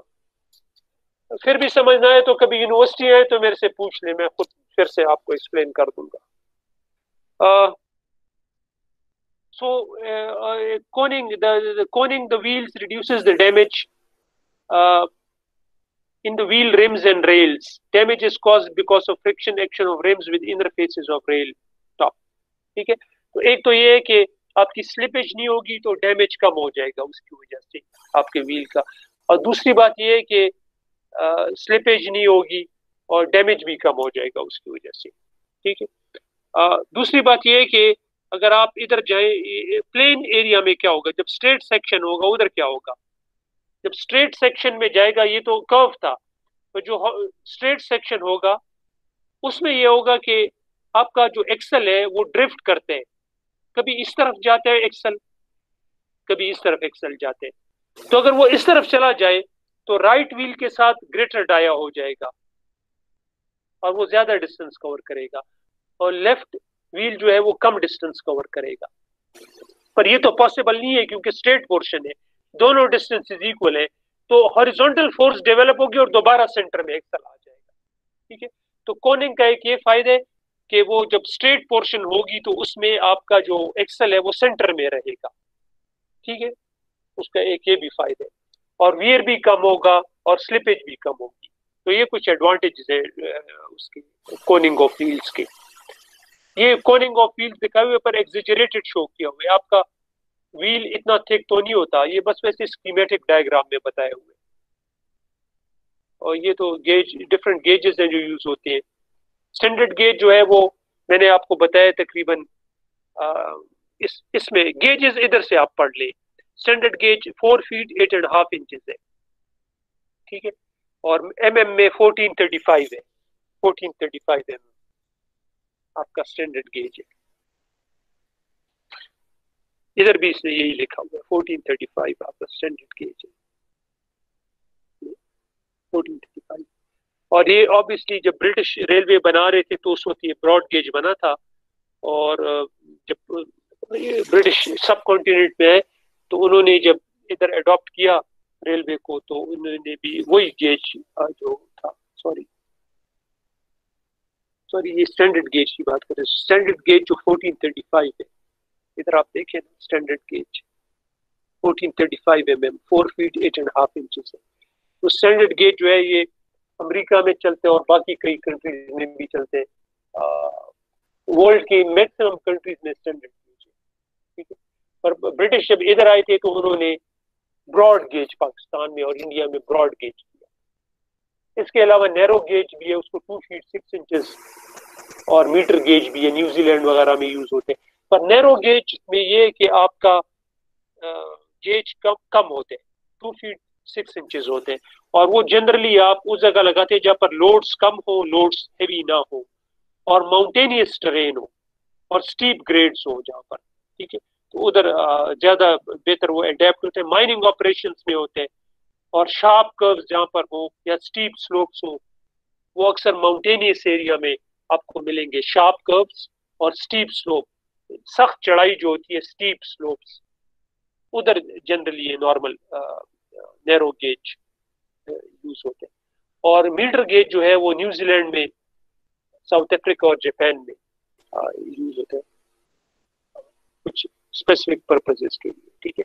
पर जनरली जो है स्टैंडर्ड गेज वर्ल्ड में आजकल बहुत कॉमन है, और वो स्टैंडर्ड गेज ज्यादा है। पाकिस्तान में ब्रॉड गेज है 5 feet 6 inches, Sri Lanka, Russia, Finland, India, Nepal, Bangladesh, Portugal, Spain में है ये। पर when different gauges join, for example, at nations border, break of gauge occurs. Some lines solve the problem by building dual gauge lines which contain several different rails on a single rail bed for different gauges. Dual gauge railways are in use in Australia, Argentina, Vietnam, Brazil, Switzerland. Some locomotives and rail cars are built with adjustable wheels that can adjust different gauge sizes. Problem क्या होते हैं आपके different gauges, जब let's say ये आपका border है और ये चाइना है और ये पाकिस्तान है, ठीक है। और ऑब्वियसली हमें पता है कि चाइना में स्टैंडर्ड गेज है, तो स्टैंडर्ड गेज की विड्थ जरा कम है, तो ये आपका स्टैंडर्ड गेज आ रहा है चाइना के बॉर्डर तक। और फिर पाकिस्तान के बाद अगर ब्रॉड गेज हो जाए तो ये ब्रॉड गेज है पाकिस्तान में, और ये स्टैंडर्ड गेज है चाइना में। अभी क्या प्रॉब्लम होगा, बहुत प्रॉब्लम राइज होंगी। जब इधर गाड़ी आएगी उधर से आपको पैसेंजर्स को नीचे उतरना पड़ेगा, फिर इधर रीलोड होंगे पैसेंजर नई ट्रेन में, गुड्स को अनलोडिंग करनी पड़ेगी, जिसकी वजह से उसकी कॉस्ट बढ़ जाएगी। जो गुड्स आप बाहर भेजेंगे, एक्सपोर्ट करेंगे, उसकी भी कॉस्ट बढ़ जाएगी, जो आप इंपोर्ट करेंगे उसकी भी कॉस्ट बढ़ जाएगी लेबर चार्जेस की वजह से, ठीक है। तो बहुत डिसएडवांटेजेस है। तो कुछ कंट्रीज इस तरह करती है कि ड्यूल गेज रेलवे बनाती हैं, ब्रॉड गेज भी होते हैं और दरमियान में स्टैंडर्ड गेज भी होते हैं।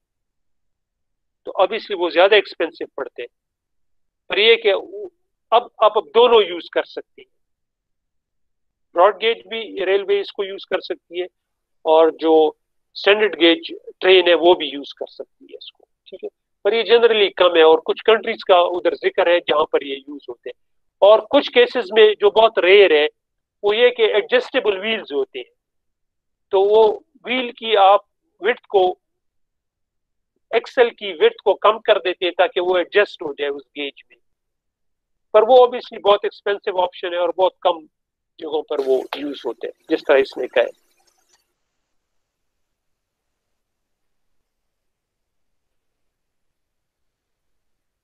Gauges should be uniform, otherwise it will cause problem for passengers. They have to change trains when there are two different gauges. जिस तरह मैंने बताया, जब अगर बॉर्डर पे हम जब पहुंचेंगे तो डिफरेंट गेजेस होंगे, तो फिर आप पैसेंजर्स को भी इंटरचेंज होना पड़ेगा दूसरी ट्रेन पे, और गुड्स को भी। Not suitable for commercial goods. There will be load and unloading of goods and will increase the cost of imported or exported goods. तो गुड्स की कॉस्ट भी इंक्रीज हो जाएगी, ठीक है, क्योंकि उसको अनलोड करना पड़ेगा एक ट्रेन से और फिर दूसरी ट्रेन पे अक्रॉस द बॉर्डर उसको लोड करना पड़ेगा। इसलिए जो सीपैक में रेलवे बन रही है, जो प्रोग्राम है, उसमें एक ही गेज होगा और प्रॉब्ली वो स्टैंडर्ड गेज होगा। चाइना का जो गेज है स्टैंडर्ड गेज, वो इधर अडॉप्ट होगा, वो इधर आएगा। will require wagons of different gauges, thus create shortage or overcrowded. तो अगर आपकी मुल्क में 2 गेजेस है, फिर आपको 2 टाइप की ट्रेन रखनी पड़ेंगी, स्टैंडर्ड गेज भी और ब्रॉड गेज भी। और सिर्फ ट्रेन नहीं होंगी, लोकोमोटिव्स भी डिफरेंट होंगे, और उसके साथ जो कैरेजेस होती हैं, रोलिंग स्टॉक, वो भी डिफरेंट होगा, क्योंकि वो भी उस गेज के मुताबिक होगा। उसकी वजह से ये है कि कभी कभार आपको शॉर्टेज पड़ जाएगी एक टाइप के गेज के वैगन्स की, और कभी दूसरी टाइप की ज्यादा हो जाएगी, तो ये एक प्रॉब्लम होगा। ठीक है, कभी आपको जरूरत पड़ेगी ब्रॉड गेज की, और ब्रॉड गेज की वैगन्स कम होंगी। ठीक है, कभी आपको स्टैंडर्ड गेज की वैगन्स की जरूरत पड़ेगी और वो कम होंगी, तो ये मसले आ सकते हैं। दूसरी बात ये कि जब इमरजेंसी हो वॉर के केस में, तो आर्मी को शिफ्ट करना बड़ा मुश्किल हो जाएगा। फॉर एग्जांपल अगर हमारी वॉर आ जाए चाइना, सॉरी उसके साथ इंडिया के साथ, तो जो चाइना से कोई हेल्प आ रही होगी, वेपन्स आ रहे होंगे या आर्मी आ रही होगी, शायद हेल्प भी वॉर के केस में आए, तो अगर हमारे डिफरेंट गेजेस होंगे, फिर ट्रूप्स को मूव करना और एम्यूनिशन को मूव करना क्रॉस बॉर्डर्स डिफरेंट मुश्किल हो जाएगा।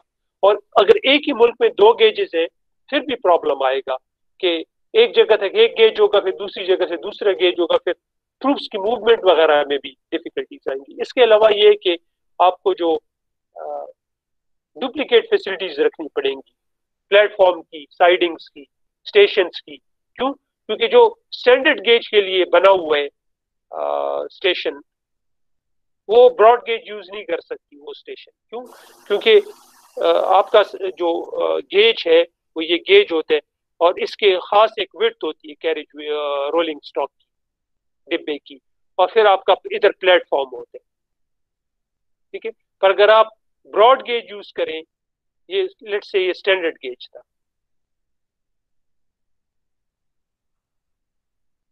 और अगर आप ब्रॉड गेज यूज करें तो उसमें क्या होगा, आपकी ये जो विड्थ है, ये मैं अभी ब्लू कलर में शो कर रहा हूँ, तो आपका उसकी ब्रॉड गेज ज्यादा होते हैं स्टैंडर्ड गेज, तो इतने।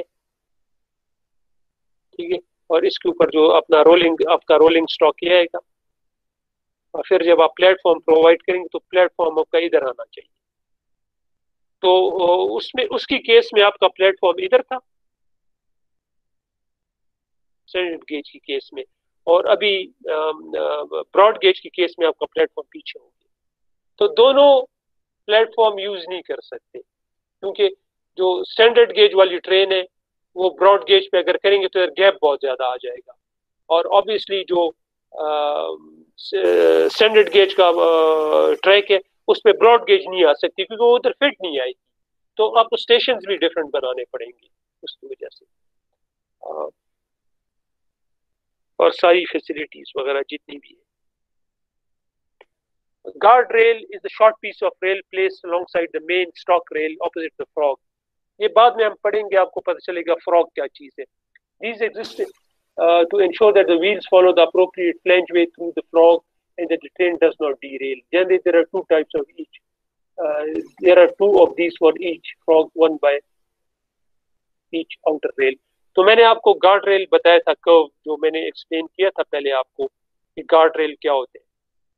ठीक है, वो मैंने इधर आपको एक्सप्लेन किया था, किधर गया गार्ड रेल, किस जगह था, मैंने बताया था आपको गार्ड रेल। हाँ, ये गार्ड रेल मैंने एक्सप्लेन किया था कर्व्स में। ठीक है, इसके अलावा जो आपकी लेवल क्रॉसिंग आती है, उधर भी आपका गार्ड रेल यूज होते हैं। किस तरह? फॉर एग्जाम्पल,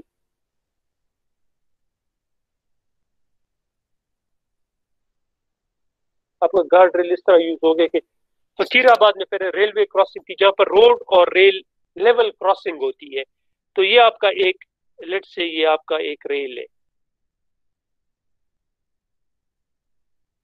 ठीक है, लेफ्ट साइड का रेल है और ये आपकी राइट साइड का रेल है। अच्छा, अब इस पे ट्रेन जाती है तो इसका ऑब्वियसली ट्रेन के व्हील्स इस तरह,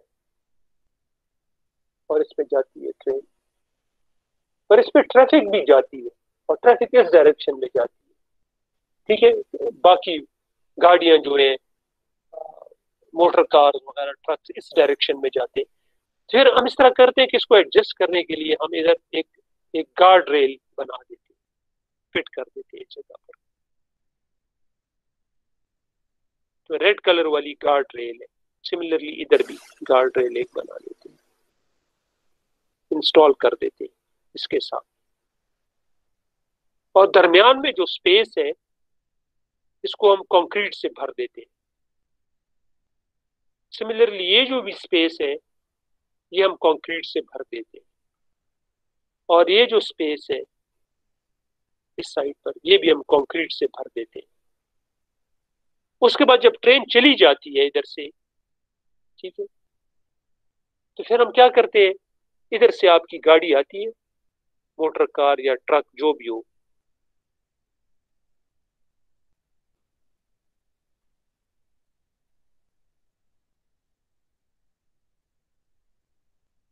और वो इजीली क्रॉस कर सकती है।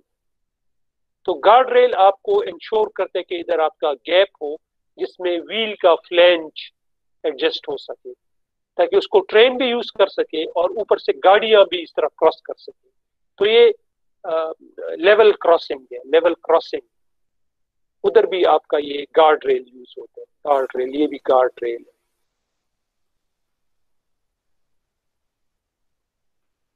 ठीक है, ये दोनों रेड कलर में जो ये गार्ड रेल है। इसके अलावा ये कि ये समझ गए, hello hello, yes sir. Okay. इसके अलावा ये कि यस सर, समझ गए। ओके, इसके अलावा ये कि आप जो क्रॉसिंग्स होती हैं या जहां पर दो ट्रेनें क्रॉस करती हैं उधर भी आपको गार्ड रेल यूज करनी पड़ती है। फॉर एग्जांपल आगे हम देखेंगे इसमें, और पिक्चर भी मैं आपको दिखाता हूँ।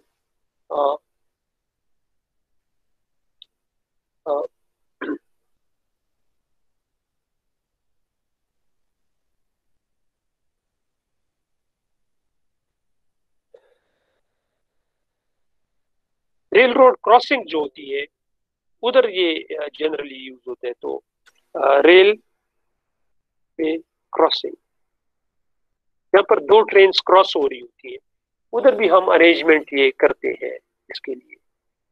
अ, ये जो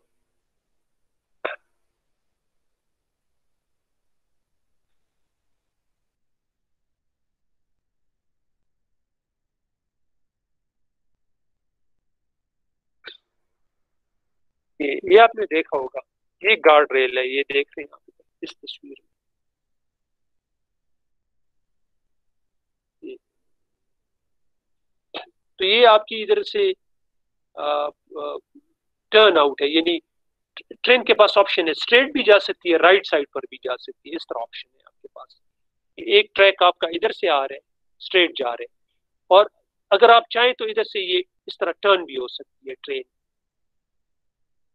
ये टर्न भी हो सकती है। ठीक है, इसको हम टर्न आउट कहते हैं। इधर आपको गार्ड रेल्स की जरूरत पड़ती है, और उसमें अगर आप इस तस्वीर में देखें तो ये आपको नजर आएगा कि ये मूवेबल रेल्स होती हैं और ये स्टॉक रेल होती है जो मेन रोल होती है। बाद में हम ये देखेंगे इसको डिटेल से।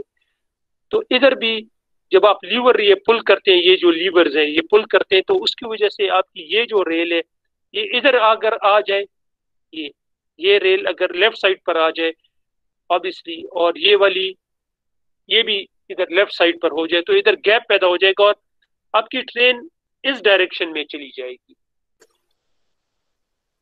ठीक है, अगर आप ये वाला कांटेक्ट पॉइंट इधर मिल जाए, ये वाला, और ये इस तरह हो जाए, तो सारा का सारा वो हो गया।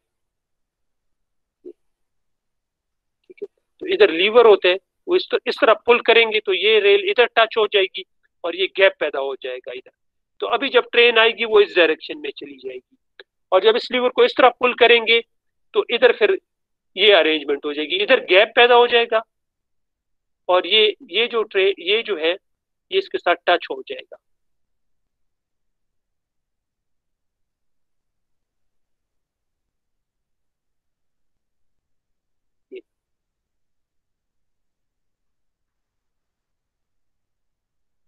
टच हो जाएगा इस तरह।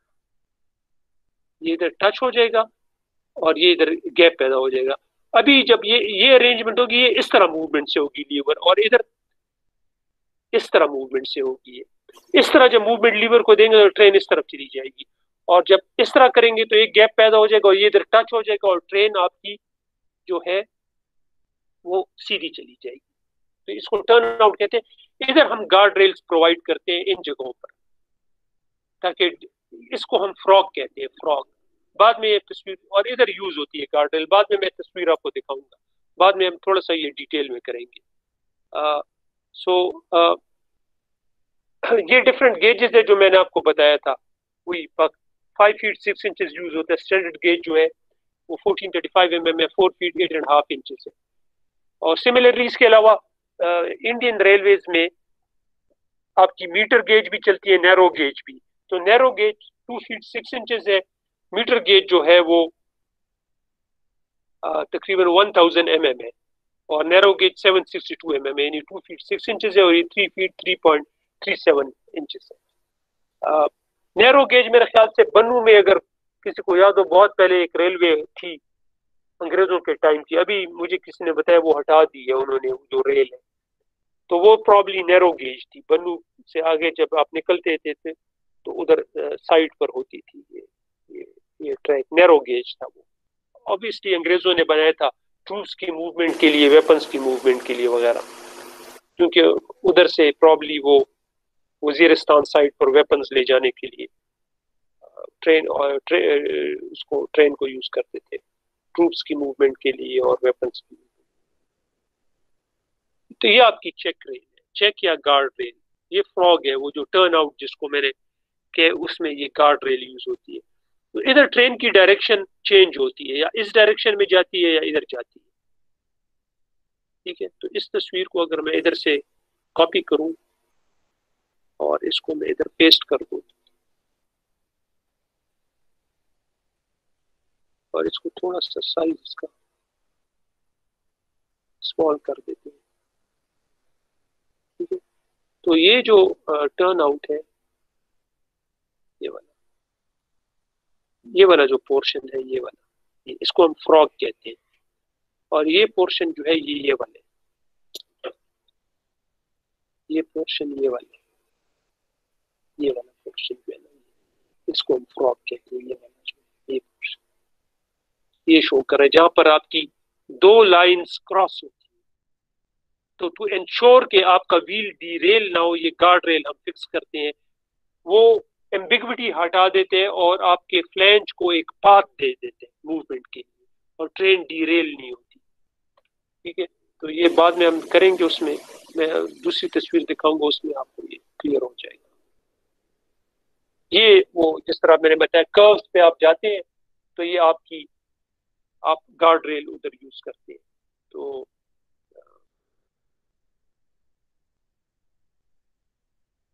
ये आपका जो है इनर रेल है, इनर रेल,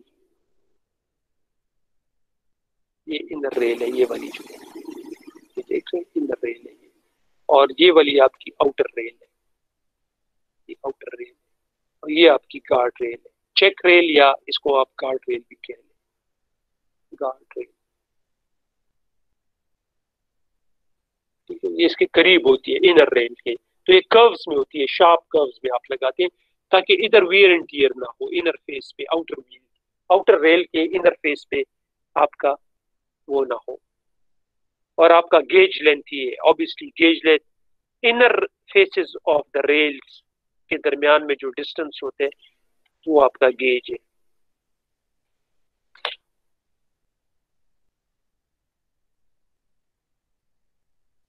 स्लीपर्स आपके जो है, स्लीपर्स को टाइज भी कहते हैं। ठीक है, स्लीपर्स आपकी जो है आपकी रेल जो है वो स्लीपर्स के साथ कांटेक्ट में होती है। ठीक है, आप फिक्स करते हैं, नीचे वाला जो है ये स्लीपर है। ठीक है, तो आप रेल को फिक्स करते हैं स्लीपर्स के साथ, स्लीपर्स को टाइज भी कहते हैं। जनरली अंग्रेजों के टाइम में से जो चली आ रही है रेल, उसमें टिम्बर के स्लीपर्स होते थे, और कॉमनली उसका size 254 mm wide, 127 mm thick था, 26 mm लॉन्ग होते थे और स्लीपर्स वर फर्स्ट सीजन उनको ड्राई करते थे ताकि उसका मॉइस्चर कंटेंट सेप ड्राई हो जाए, ठीक है। तो उसको 12 मंथ्स के लिए KILN किल्न में रखते थे ताकि वो ड्राई हो जाए। उसके बाद उसको प्रिजर्वेटिव से ट्रीट करते थे। क्रियोसोट ऑयल जो है उससे वो उसको इम्प्रेग्नेट करते थे ताकि वो रॉट रेजिस्टेंट हो, उस पर टर्माइट का असर ना हो, दीमक जो है। दो टाइप के वुड्स के स्लीपर्स होते हैं, एक हार्ड वुड होते हैं, एक सॉफ्ट वुड होते हैं। हार्ड वुड जो है ऑब्वियसली उसकी डेंसिटी ज्यादा होती है लकड़ी की, सॉफ्ट वुड की कम होती है। एडवांटेजेस ये है कि वुडन के स्लीपर गुड रेजिलियंस आपको प्रोवाइड करते हैं, यानी काफी टफ स्लीपर होते हैं। और ईज ऑफ हैंडलिंग, क्योंकि लाइट होता है, बहुत हैवी नहीं होता, इजीली हैंडल कर सकते हैं। और नॉन स्टैंडर्ड कंडीशन में उसको आप यूज कर सकते हैं, क्योंकि वो लकड़ी का बने, कोई भी शेप उसको आप दे सकते हैं, उसको कारपेंटर कोई भी शेप दे सकते हैं। तो नॉन स्टैंडर्ड अगर कंडीशन हो, फॉर एग्जांपल टर्न आउट्स में या क्रॉसिंग्स में या पॉइंट्स में, तो उधर आप इसको कोई भी शेप दे सकते हैं। दूसरी बात यह कि अगर आप ट्रेन में इलेक्ट्रिकल सिग्नलाइजेशन कर रहे हैं तो उसके लिए बहुत जरूरी है कि आपका जो स्लीपर हो वो बैड कंडक्टर हो इलेक्ट्रिसिटी का, ठीक है। तो उस केस में वुड जो है it's a bad conductor of electricity. तो सिग्नल ट्रेन का सिग्नल सिस्टम जब आप इंस्टॉल करते हैं उसमें आपको ये क्वालिटी चाहिए कि आपका स्लीपर जो है वो बैड कंडक्टर हो इलेक्ट्रिसिटी का, पर वुड में ये क्वालिटी है, तो इसलिए उस लिहाज से बड़ा बेनिफिशियल है। और स्लीपर्स को टाइज भी कहते हैं, TIES। Primary use off switch ties is transfer load at the same name and are made of hardwood. तो स्विच टाइज के हैं, ये जो चीज है जहां पर टर्न आउट, इसको हम स्विच कहते हैं। तो मैंने तस्वीर दिखाई थी ये, क्यों? क्योंकि हम स्विच करते हैं ट्रेन को, कभी स्ट्रेट चली जाती है, कभी राइट साइड पर चली जाती है। ये जो मैकेनिज्म है इधर, इसको हम स्विच कहते हैं, ठीक है। इधर स्ट्रेसेस ज्यादा होती है कंपोनेंट्स पे, ठीक है। तो चूंकि कर्व भी है, सेंट्रीफ्यूगल फोर्स भी डेवलप होती है, और इसके अलावा क्योंकि बहुत से डिफरेंट कंपोनेंट्स हैं, ये टंग रेल है, मूवेबल रेल होती है वगैरह, तो आपको नीचे स्ट्रॉन्ग टाइज चाहिए स्लीपर्स। तो इधर जो स्लीपर हम यूज करते हैं उनको हम स्विच टाइज कहते हैं, स्विच टाइज, ठीक है। हो सकता है उसका क्रॉस सेक्शन बाकी टाइज से ज्यादा हो ताकि वो स्ट्रॉन्ग हो, क्योंकि हमें इधर ज्यादा स्ट्रेंथ चाहिए, स्टेबिलिटी चाहिए ट्रैक की, ताकि ट्रैक डिफॉर्म ना हो, उसमें मूवमेंट ना हो हॉरिजॉन्टली और लॉन्गिट्यूडनली।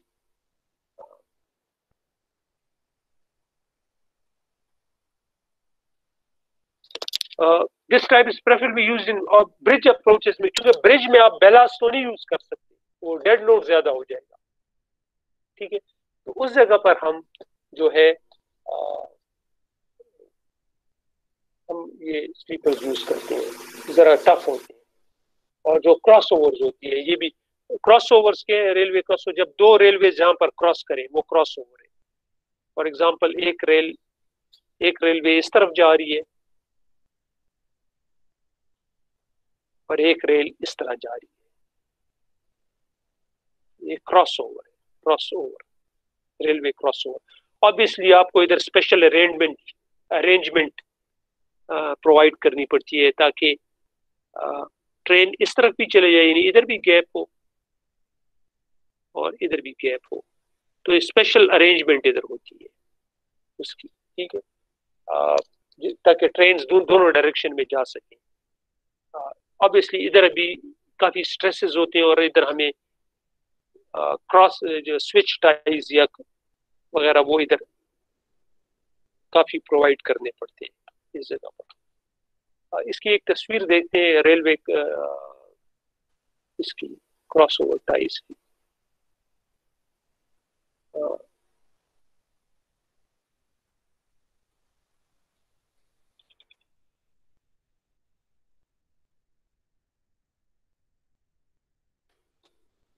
ये रेलवे क्रॉस ओवर, ये आप देख लो।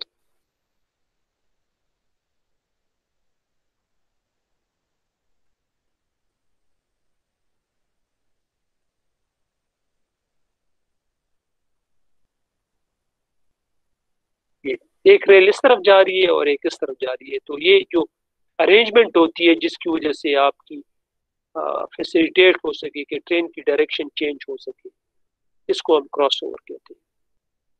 ठीक है, ये क्रॉस ओवर है, ये वाला आप देख रहे हैं ये, क्योंकि कुछ ट्रेन इधर स्ट्रेट जा रही है और कुछ उसको क्रॉस कर रही है, तो उधर आपको स्पेशल अरेंजमेंट चाहिए इस जॉइंट पर, ताकि व्हील इधर भी जा सके और इधर भी जा सके व्हील।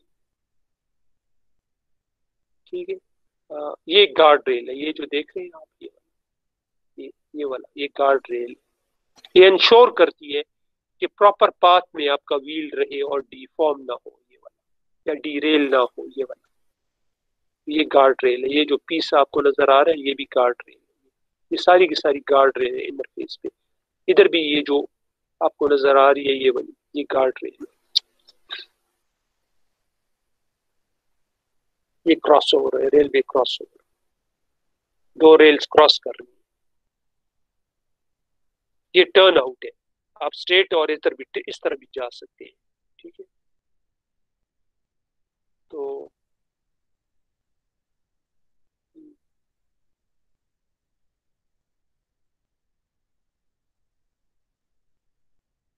ब्रिज अप्रोच पे हम यूज करते हैं क्योंकि उसका वेट कम होता है, बैलास्ट तो हम नहीं लगा सकते, तो हमें टफ स्लीपर्स लगाने पड़ते हैं क्योंकि हेवीली ट्रेवल्ड होते हैं वो और सेंसिटिव स्ट्रक्चर है। सॉफ्टवुड टाइज जो है टिम्बर की होती है। सॉफ्टवुड हार्डवुड में ये फर्क है कि जो सॉफ्टवुड के स्लीपर्स या टाइज होते हैं वो रॉट या डीके रेजिस्टेंट होते हैं कंपेयर्ड विद हार्डवुड। हार्डवुड पे दीमक लगती है, उस पे नहीं लगती, पर उसमें एक प्रॉब्लम ये है सॉफ्टवुड में कि अगर उस पर आप कील का सुराख करते हैं तो सुराख टाइम के बाद खुल जाते हैं और फिर कील उससे लूज हो जाते हैं। ठीक है, तो स्पाइक जो होते हैं, जो कील होते हैं जिससे हम रेल को फिट करते हैं या फिक्स करते हैं स्लीपर के साथ, उसका सुराख के एनलार्जमेंट में चांसेस ज्यादा हो जाते हैं अगर आप सॉफ्टवुड के स्लीपर यूज करेंगे। और जब वो स्ट्रांग नहीं होगा फिर आपका रेल भी मूव कर सकते हैं, और उसकी वजह से क्या हो सकते हैं, अगर रेल मूव कर जाए तो क्या होगा। हेलो, ये आपका स्लीपर है, अगर रेल मूव हो जाए तो क्या होगा, रेल पे चल सकता है। अपनी जगह से। हाँ, आपका ये है गेज, अगर रेल मूव हो जाए तो क्या होगा बताएं मुझे। अगर रेल अपनी जगह से मूव कर जाए सर फिर ट्रेन होगा। नहीं, डायग्राम को देख के बताएं क्या होगा। गेज ज्यादा होगा सर। गेज चेंज हो जाएगा, गेज में फर्क आ जाएगा। जब गेज में फर्क आ जाएगा तो गाड़ी आपकी डी रेल हो सकती है, डी रेल। अगर ये ज्यादा हो जाए डिस्टेंस तो गाड़ी गिर जाएगी नीचे, डी रेल हो जाएगी, पटली से नीचे गिर जाएगी। ठीक है, तो ये कि ये कनेक्शन अगर लूज हो जाए, ठीक है, उसकी वजह से ये हो सकते हैं। तो ये स्पाइक है, ये जो कील है ये स्पाइक है, SPIKE, स्पाइक इसको कहते हैं कील को। तो सॉफ्टवुड में ये है कि अगर ये आप एक बार कील ठोकेंगे, उसको निकालेंगे, फिर एक और ठोकेंगे, तो बार बार ये जो सुराख है ये थोड़ा सा ओपन अप हो जाएगा और फिर ये कील ज्यादा स्ट्रांगली नहीं पकड़ सकेगा इसको, रेल को स्लीपर के साथ। तो उसकी वजह से रेल की मूवमेंट हो सकती है, जिसको से गेज चेंज हो सकता है, जिससे ज्योमेट्री चेंज हो सकती है आपकी, और उसकी वजह से आपकी डीरेलमेंट हो सकती है, गेज चेंज हो सकते हैं, ज्यादा हो सकते हैं, कम हो सकते हैं, प्रॉब्लम्स आ सकती हैं उसकी वजह से।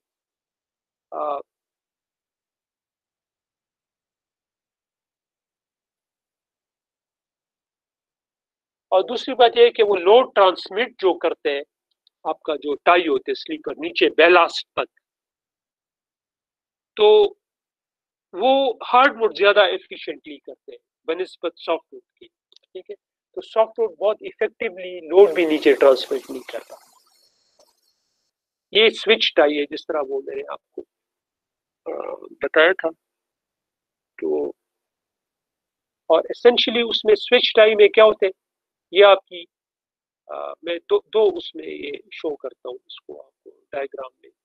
स्विच टाइम में ये होता है कि आपकी एक स्ट्रेट स्विच होते हैं जो आप ट्रेन को स्विच कर सकते हैं बिटवीन ट्रैक्स। तो आपकी एक ये वो है, ठीक है, स्ट्रेट जा रही है और एक कर्व है। तो आपके पास ये अरेंजमेंट हो सकती है। इसको मैं एक मिनट वो दूसरे प्रोग्राम में अगर है तो मैं देखता हूँ किधर गया। हाँ, ये इसमें करता हूँ, इसमें जरा अच्छी तरह हो सकते हैं व्हाइट बोर्ड पे। तो ये मेरे पास एक ट्रैक है, ठीक है, और फिर मेरे पास एक ये ट्रैक।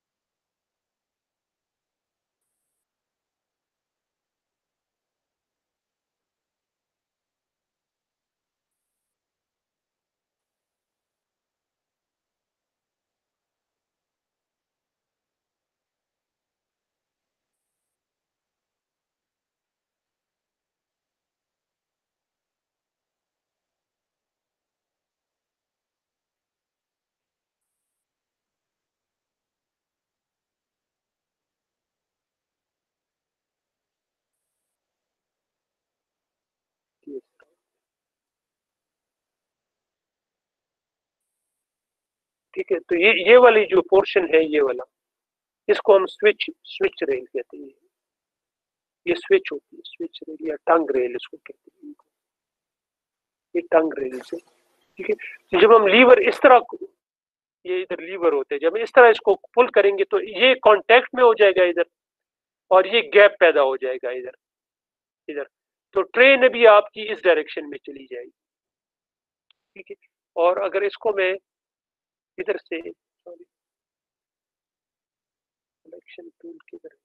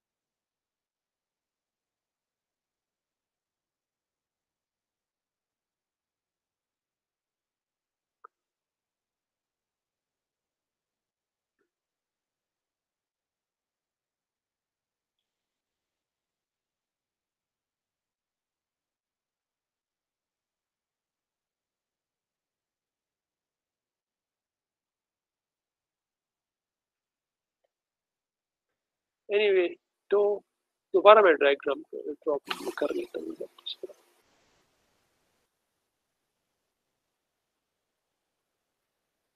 नेक्स्ट स्टेप में ये कि जब हम इस तरह मूवमेंट लीवर को देंगे, एक तो था ये, सॉरी, नेक्स्ट उसमें ये कि ये वाला, सॉरी एक मिनट, इसको डायग्राम में आपको उधर से दिखाता हूँ इंटरनेट से। इधर मेरे पास 3 डायग्राम है, वो आपको दिखाता हूँ बाद में। तो मैं एक इधर से इंटरनेट पे देख लूँ, वो ज्यादा क्लियर डायग्राम है। ये railway cross over turn out,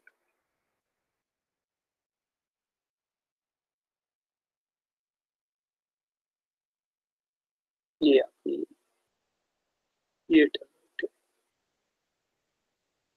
out, जो ज्यादा क्लियर हो मैं वो दिखाना चाहता हूँ, ये वाला।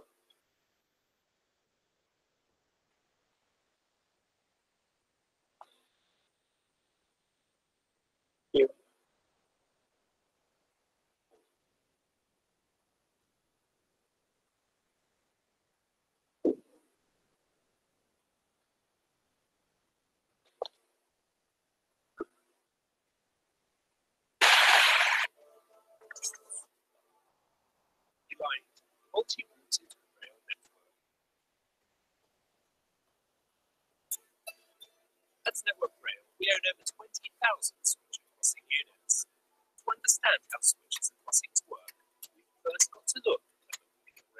traction. Train wheels move along the rails guided only by the pound-coin-sized area of wheel that sits on the railhead. Wheel rim, or flange, doesn't normally touch the rail.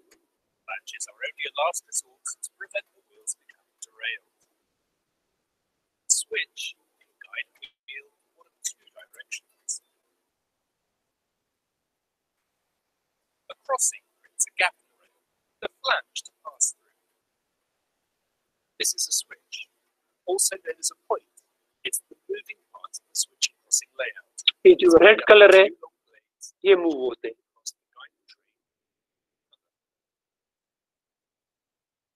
This is the switch rail, and this is called the toe. This is called the stop rail. It's a non-moving switch. The two switch blades are fixed to each other by a stretcher bar to ensure that when one is against its stop rail, the other is fully clear by room in the wheel flange to pass through cleanly.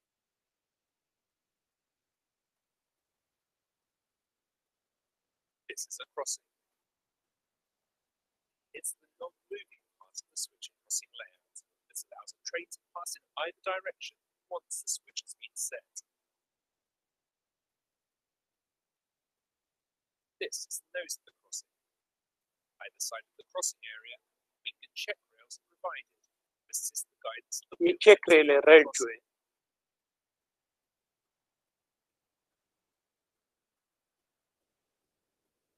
Crossings can be either fabricated, made up of two machine rails joined together, or they can be cast as a single unit.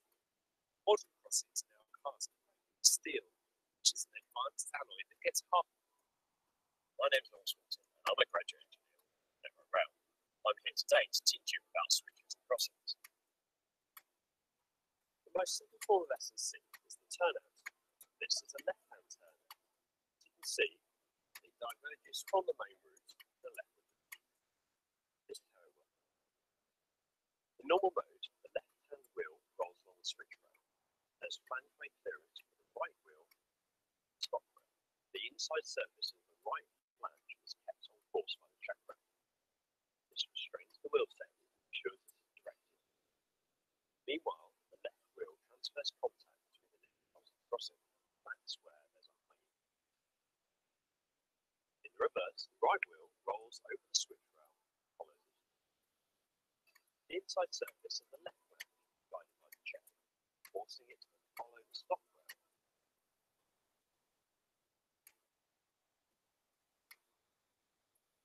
The right-hand wheel makes a crossing, yet impacting a load on the crossing nose. There are many different types of switch and crossing on the network.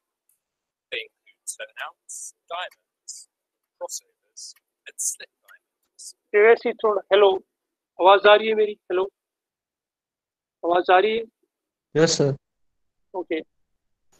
Yes sir. ये जो है ये diagram ये काफी important है. ये बाद में मैंने शो की हुई है पर अभी थोड़ा सा इसको मैं स्निपिंग टूल से 1 मिनट आपको थोड़ा सा एक्सप्लेन कर दूं.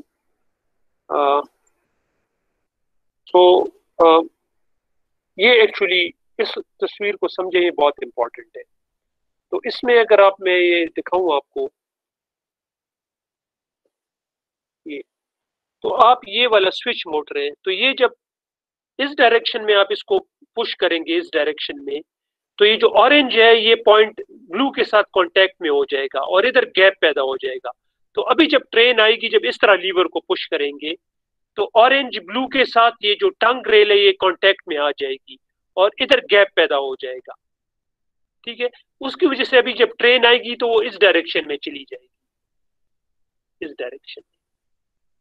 पर अगर अभी दोबारा मैं उसी को करूं ड्रॉ, दोबारा उसको मैं पेस्ट करूं, ठीक है, तो अगर अभी मैं लीवर को इस डायरेक्शन में कर दूं तो अभी क्या होगा, ये इधर ज्वाइन हो जाएगा, ये एक इसके साथ ज्वाइन हो जाएगा, ये गैप खत्म हो जाएगा और इधर गैप पैदा हो जाएगा इस जगह पर. Here we will get a gap. तो अभी जब ट्रेन आएगी तो वो इस गैप में ये व्हील जाएगा और इधर इसके ऊपर जाएगा तो ट्रेन स्ट्रेट चली जाएगी. ठीक है. तो ये दोनों का फंक्शन है.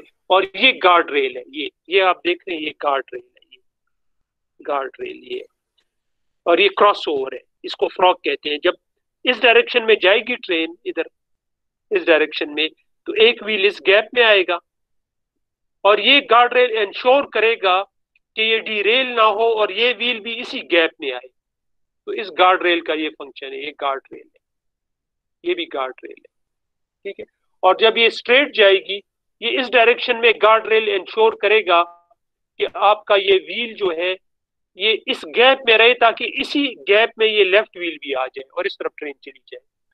और जब स्ट्रेट जाएगी तो ये गार्ड रेल इंश्योर करेगा कि ये आपका ये जो लेफ्ट व्हील है वो इस गैप में रहे, ताकि आपका राइट व्हील भी इसी गैप में इस तरह स्ट्रेट चला जाए, ठीक है। और ये गार्ड रेल है, ये भी गार्ड रेल है, दोनों में शो किया हुआ है। इसको हम टंग स्विच कहते हैं, स्विच रॉड, ये स्विच मोटर है और ये पॉइंट है, इसको पॉइंट कहते हैं। इस पॉइंट को ये पॉइंट है, ठीक है। ये स्टॉक रेल है, जो मेन रेल है उसको स्टॉक रेल हम कहते हैं। ये बाद में हम देखेंगे, पर एनीवे ये एक आइडिया था कि आपको। तो ये स्विच एसेंशियली ये करते हैं, स्विच करते हैं डायरेक्शन की ट्रेन को। और ये वाला वो लीवर है, ये जो आप देख रहे हैं ये वो लीवर है। ये सॉफ्टवुड के टाइज है स्लीपर। हाँ हेलो, यस सर, ये स्विचिंग ऑटोमेटिक होती है कि ये मैनुअल की जाती है कि किस तरह ये ये फंक्शन पाकिस्तान करता में पहले आपने अगर रेलवे स्टेशन पे जाए तो पुराने ये इधर कूली इधर इस तरह का एक रॉड लगा होता था, एक लीवर होता था इधर, ये एक लीवर नहीं होता। मैं उसकी तस्वीर देखा तो शायद एक आप इंटरनेट पे शायद मिल जाए, जरूरी नहीं है, let me try it. Sir इधर है दरगाह में सर, अगर ज्यादा जरूरी है तो मैं पिक्चर ले लेता हूँ। एक मिनट मैं आपको बताता हूँ। वो ये क्रॉस ओवर, ये टर्न आउट लीवर रेलवे, पुराने पेशावर रेलवे स्टेशन पे भी आपको शायद मिल जाए। ये लीवर आपने देखा होगा इस टाइप का, ये देख रहे हैं, ये वाले जो लीवर है ये देख रहे हैं, इस तरह के लीवर होते हैं। उसको आप वो कुली पुल करते हैं और उससे ये स्विच रॉड ऊपर अंदर और बाहर जाती है। इसको जब आप मूव करते हैं लीवर को, इसकी वजह से जो आपकी जो स्विच रॉड है ये वाली, ये जो स्विच रॉड इधर जो मैंने भी दिखाई थी आपको, ये स्विच रॉड जो है ये अंदर और बाहर जाती है उस लीवर की उससे। या इसको आप मोटराइज भी कर सकते हैं कि इसको अगर इलेक्ट्रिकली, इधर आपका कंट्रोल रूम हो, कंट्रोल रूम और उधर बटन हो, आप स्विच करें और इधर से मोटर एक्टिवेट हो और ये इस रॉड को या अंदर कर दे या बाहर कर दे इस रॉड को। ये जो मोटर है, इस मोटर को कांटेक्ट आप कंट्रोल रूम से करेंगे। उधर आपके पास बटन होंगे, उधर आप बटन दबाएंगे, उधर करंट जाएगा, इसको एक्टिवेट करेगा और ये अंदर या बाहर जाएगी ये रॉड, जिस तरह आप चाहते हैं उसकी डायरेक्शन, ठीक है। तो ये कंट्रोल रूम से भी हो सकता है और इसको लीवर के थ्रू कूली भी कर सकते हैं, जिस तरह मैंने ये देखा, ये लीवर है, ये जो रेलवे स्टेशन के करीब अक्सर साइड ट्रैक पे लगे होते हैं। ये वाली जो ज्यादा फ्रीक्वेंटली यूज होती है वो मोटराइज्ड होती है, और जो कम यूज हो उसको आप मैन्युअली लीवर से भी कर सकते हैं। अब ये आप देख रहे हैं इसमें ये जो तस्वीर है, इसको एक मिनट देखते हैं। ये जो तस्वीर थी इधर भी, सॉरी किधर भी एक तस्वीर थी भी मेरे नजर आई थी, उसमें टर्न आउट था और करीब उसके लीवर लगा हुआ था।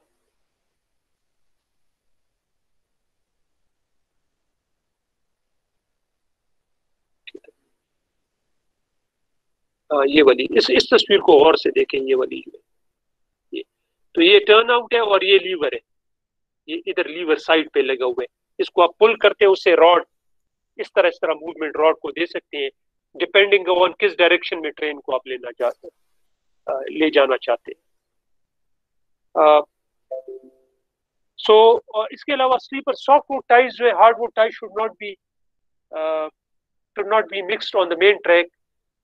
या सॉफ्ट लगाएं या मेन लगाओ, या सॉफ्टवुड लगाएं या हार्डवुड लगाएं, मिक्स नहीं होनी चाहिए। Softwood ties are typically in open deck bridges. जो ओपन डेक ब्रिजेस होते हैं उसमें नॉर्मली सॉफ्टवुड टाइज लगाते हैं क्योंकि वो रॉट रेजिस्टेंट होते हैं। इसके अलावा कंक्रीट टाइज आजकल यूज हो रहे हैं। Concrete ties are rapidly gaining acceptance for heavy hall lines. जो हेवी हॉल लाइंस है जिस पर ट्रैफिक ज्यादा हो या जिसमें शार्प कर्वेचर हो, जिस कर्व में, उधर शार्प कर्वेचर के अगर मैं कहूं ये एक माइल्ड कर्व है, माइल्ड कर्व, ठीक है। तो इसका जो रेडियस है, रेडियस इज स्मॉल, उसका रेडियस कम होगा, radius is large, sorry radius large है, इसलिए ये माइल्ड कर्व है, ठीक है। तो इसकी जो है degree of curvature, degree of curvature is less, इसको हम कहते हैं। रेडियस जिसका लार्ज हो हम कहते हैं इसकी degree of curvature is less, और जो शार्प कर्व हो जिसका रेडियस स्मॉल हो, सो रेडियस इज स्मॉल और ये शार्प कर्व है या टाइट कर्व है, ठीक है। इसकी जो डिग्री ऑफ कर्वेचर है, degree of curvature is more, ठीक है। रेडियस स्मॉल होते हैं पर हम कहते हैं इसकी डिग्री ऑफ कर्वेचर इज ज्यादा है, और जब रेडियस लार्ज हो हम कहते हैं degree of curvature is less. तो अब इसमें इक्वल स्पीड पे जब ट्रेन आएगी इसमें ज्यादा सेंट्रीफ्यूगल फोर्स अप्लाई डेवलप होगी, क्योंकि ये शार्प कर्व है, ठीक है।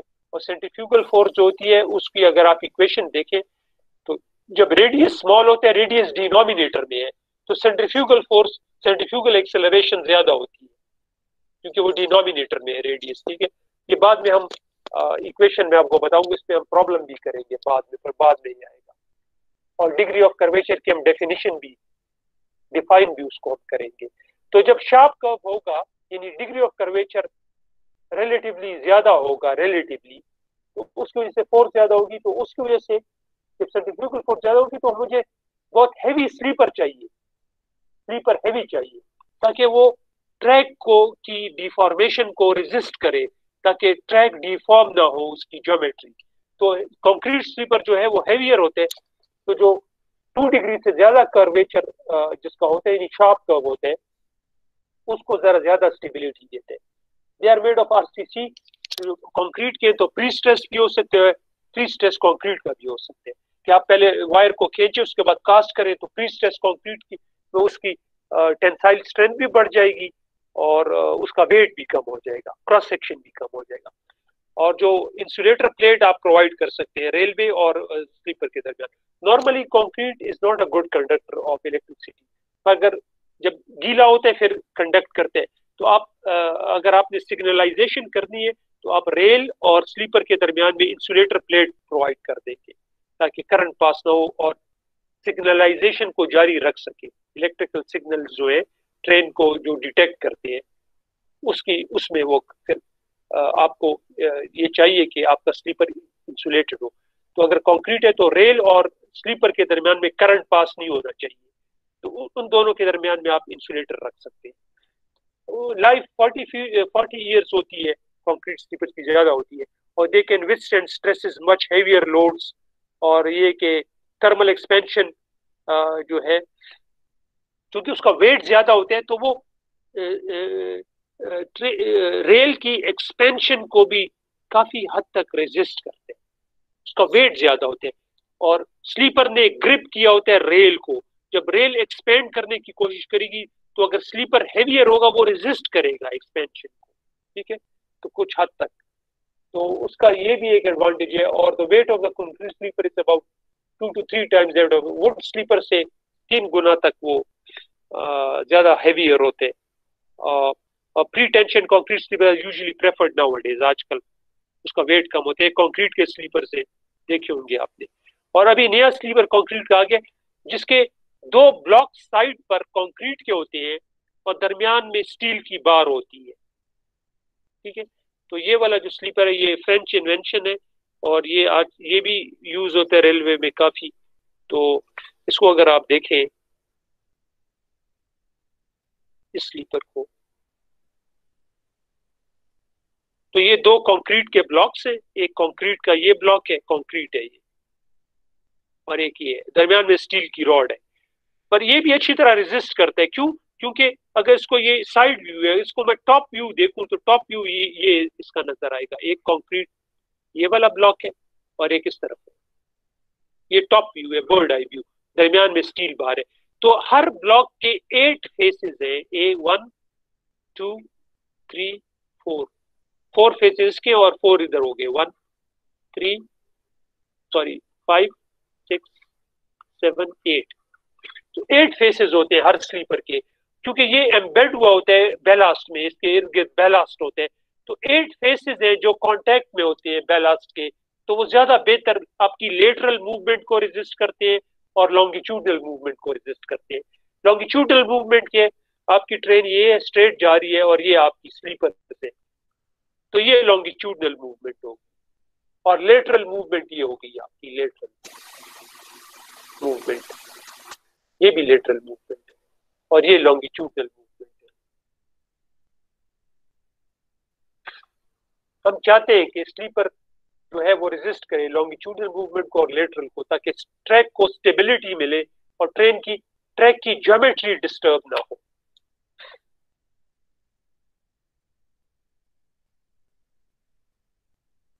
Sleeper also hold rails to gauge an inclination, क्योंकि स्लीपर जो रेल स्लीपर ने ग्रिप किया होते हैं। ये आपकी स्लीपर है और ये आपकी रेल है। तो ऑब्वियसली अगर आपका ये कांटेक्ट स्ट्रॉन्ग है रेल और स्लीपर के दरमियान में, तो आपका गेज चेंज नहीं होगा, डिस्टर्ब नहीं होगा, और इसके अलावा आपकी इंक्लिनेशन जो है वो भी चेंज नहीं होगी। किसी जगह हम सुपर एलिवेशन प्रोवाइड करते हैं, तो अगर स्लीपर स्टेबल हो तो कर्व्स में हम सुपर एलिवेशन प्रोवाइड करते हैं, तो स्लीपर को हम इस तरह कर देते हैं कर्व्स में। ये आपकी दूसरी रेल है, ठीक है, ये कर्व्स में साइड व्यू है, क्यों सुपर एलिवेशन हम प्रोवाइड करते हैं। तो ऑब्वियसली जब ये इसके साथ अगर ये कांटेक्ट ठीक है तो इसकी इंक्लिनेशन भी सही रहेगी। अगर ये कांटेक्ट लूज हो गया तो ये भी लूज हो जाएगा, या ये स्लीपर मूव कर जाए ये एंगल चेंज हो जाएगा, ये इंक्लिनेशन एंगल है, क्योंकि ये हमें खास स्लोप चाहिए इसकी सुपर एलिवेशन। ये बाद में हम इस पे प्रॉब्लम भी करेंगे। Insulate the rail electrically, plus हम चाहते हैं कि वो इंसुलेट करे रेल को, यानी फॉर एग्जांपल रेल से करंट ग्राउंड में ना जाए। क्यों? क्योंकि फिर सिग्नलाइजेशन को डिस्टर्ब करते हैं वो, ट्रेन के सिग्नल्स को या ट्रेन की डिटेक्शन इलेक्ट्रिकल सिस्टम को, जिससे हम डिटेक्ट करते हैं कि ट्रेन आ रही है, कितनी दूर है वगैरह। तो ये हम नहीं चाहते कि रेल से करंट ग्राउंड में चला जाए, हम चाहते हैं कि ये इंसुलेशन प्रोवाइड करे। तो अगर वो अच्छा if it's not a relatively good, it's not a relatively bad conductor, तो अब इधर हम इंसुलेशन प्रोवाइड कर सकते हैं रेल और इसके दरमियान में, ताकि करंट नीचे फ्लो ना करे, ताकि सिग्नलाइजेशन इंटैक्ट रहे, इलेक्ट्रिकल जो डिटेक्शन सिस्टम है ट्रेन का वो इंटैक्ट रहे।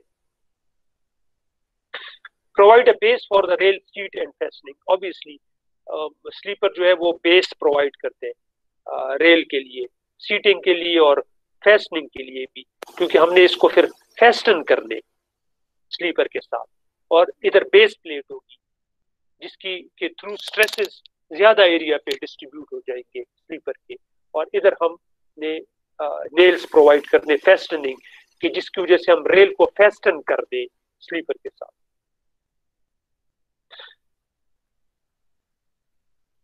Rail noise and vibration on ballast bridge डेक्स, और वो रिड्यूस करते हैं नॉइज को, वाइब्रेशंस को, जो नॉन बेलास्ट ब्रिज डेक्स है। ब्रिज का जो डेक होता है उसके ऊपर हम बेलास्ट नहीं डालते क्योंकि वेट बढ़ जाता है, इसलिए उस पर बेलास्ट नहीं होता। तो स्लीपर होते हैं, जब सिर्फ स्लीपर है तो हम चाहते हैं कि वो डैम्पन करता है वाइब्रेशंस को और नॉइज को। Software treated slippers 15 to 20 years उसकी लाइफ होती है। Renewal is required because of bad split और रॉट ऑफ रैंडम रिन्यू। अगर स्लीपर को आपको रिप्लेस करना हो फॉर एग्जांपल, तो आप चाहेंगे कि ये आपके स्लीपर्स है, लेट्स से ये रेल लाइन है और ये आपके स्लीपर्स है, तो आप ये नहीं चाहेंगे कि सब के सब स्लीपर को एक बार रिप्लेस कर दें। क्यों? क्योंकि फिर क्या होगा, ट्रेन सर्विस डिसरप्ट हो जाएगी, आपकी रुक जाएगी। बेहतर ये कि जिसकी रिलेटिवली कंडीशन खराब है इस स्लीपर को रिप्लेस कर दे, इसको रिप्लेस कर दे, ठीक है, रैंडमली जो खराब है। उसका फायदा फिर ये है कि आपको no disruption of train services required, no disruption of train service. अगर आप रैंडमली चेंज करेंगे जो डिफेक्टिव स्लीपर्स है, उससे फिर आपको ट्रैफिक को रुकना नहीं पड़ेगा, ठीक है, और आपकी ट्रेन सर्विस भी जारी रहेगी और आप चेंज कर सकते हैं, ठीक है। तो ये बेहतर और इकोनॉमिकल तरीके है। ये इस तस्वीर में आप देख रहे हैं स्लीपर्स को रिप्लेस कर रहे हैं जो खराब हो गए हैं, टाइल्स।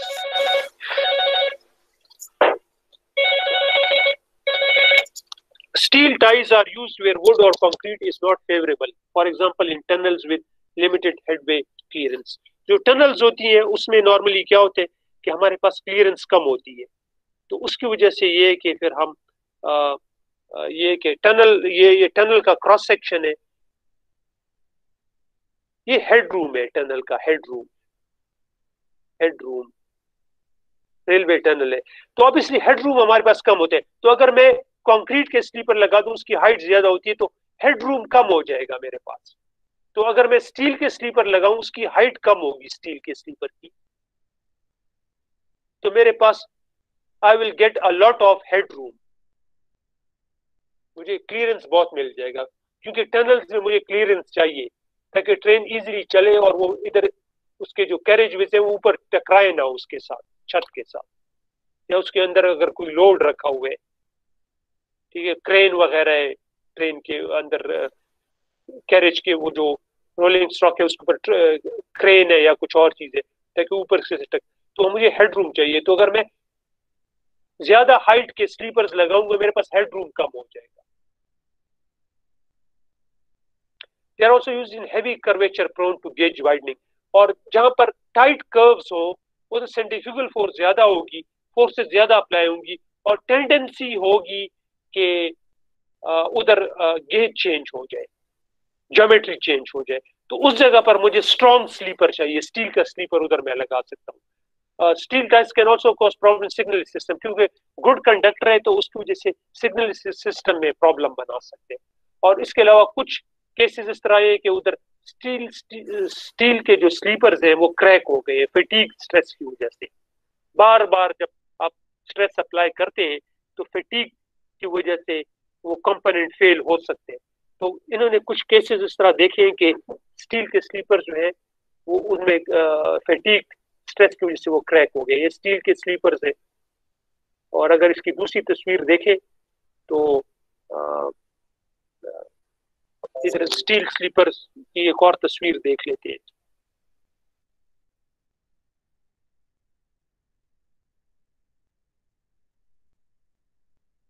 ये स्टील के स्लीपर्स है, ये वाले, ये ज्यादा रिप्रेजेंटेटिव अच्छी तस्वीर है, स्टील के स्लीपर्स है।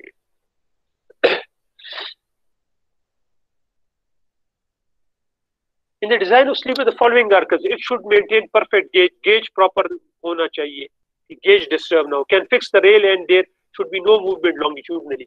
जिस तरह मैंने बताया कि रेल को अच्छी तरह ग्रिप करे ताकि लॉन्गिट्यूडनल डायरेक्शन में कोई मूवमेंट ना हो। ये लॉन्गिट्यूडनल डायरेक्शन है, ये लॉन्गिट्यूडनल डायरेक्शन में मूवमेंट ना हो रेल की। तो रेल को अगर अच्छी तरह ग्रिप करेगा स्लीपर, फिर लेटरल मूवमेंट भी नहीं होगी और हॉरिजॉन्टल भी नहीं होगी। Should have sufficient effective area to transfer load from the rail to the ballast, और उसका एरिया भी इतना होना चाहिए कि वो लोड को इजीली ट्रांसफर कर सके with in allowable stresses ballast पर। अगर पतला स्लीपर होगा तो वो ज्यादा लोड कम एरिया पे होगा, लोड की स्ट्रेस की इंटेंसिटी ज्यादा होगी, तो बैलास्ट आपका डैमेज हो सकते हैं और विद टाइम आपका स्लीपर नीचे जा सकते हैं बैलास्ट में। तो उसका एरिया सफिशिएंट होना चाहिए। The metal of sleeper should be strong enough to resist bending.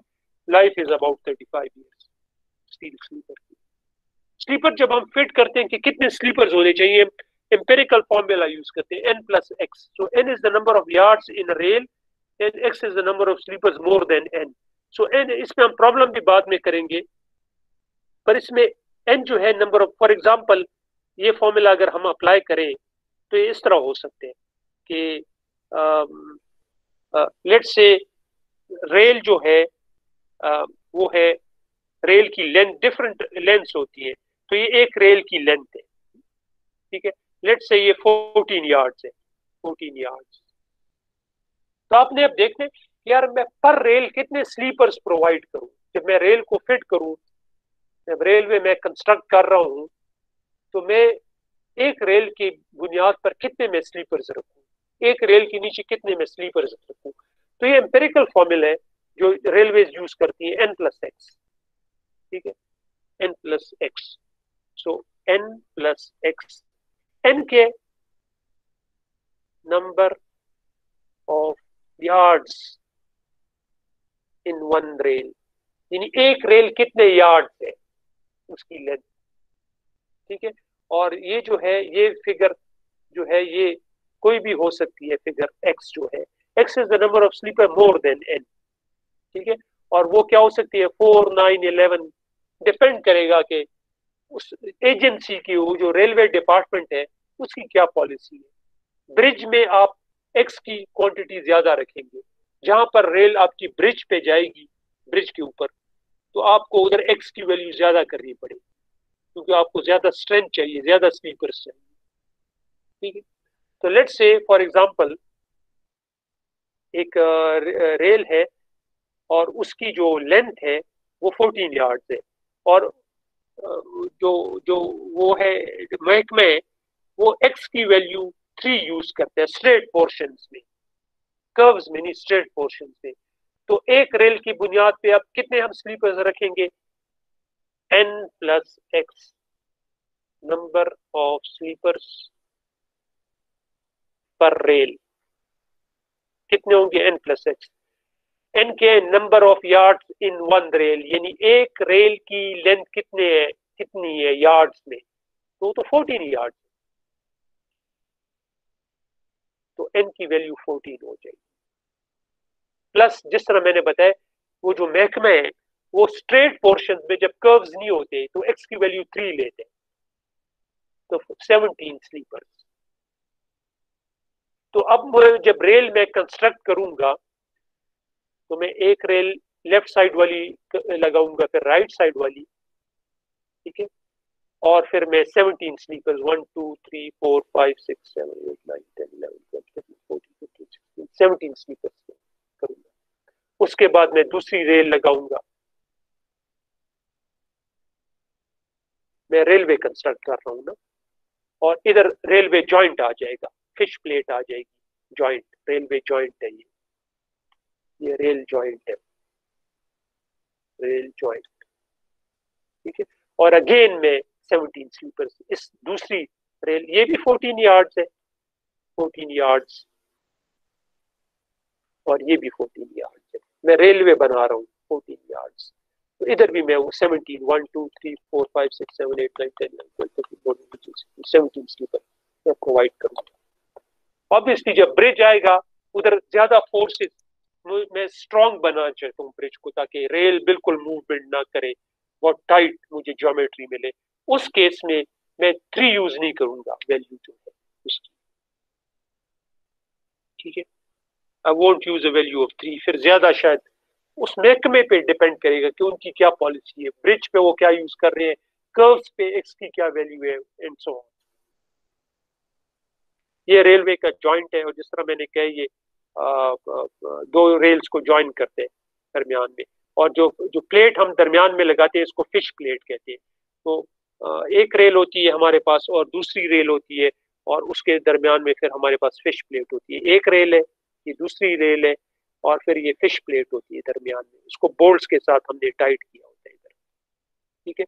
तो ये एक्सपेंशन जॉइंट है, एक्सपेंशन कॉन्ट्रैक्शन जॉइंट है, और ये जो फिश प्लेट है ये अलाउ करती है इन दो रेल्स को, अच्छी तरह ग्रिप भी करती है, और ये अलाउ करती है एक्सपेंशन एंड कॉन्ट्रैक्शन को, एक्सपेंशन कॉन्ट्रैक्शन को ये अलाउ करती है ये फिश प्लेट, ये फिश प्लेट है, फिश प्लेट ये दोनों को ज्वाइन करती है।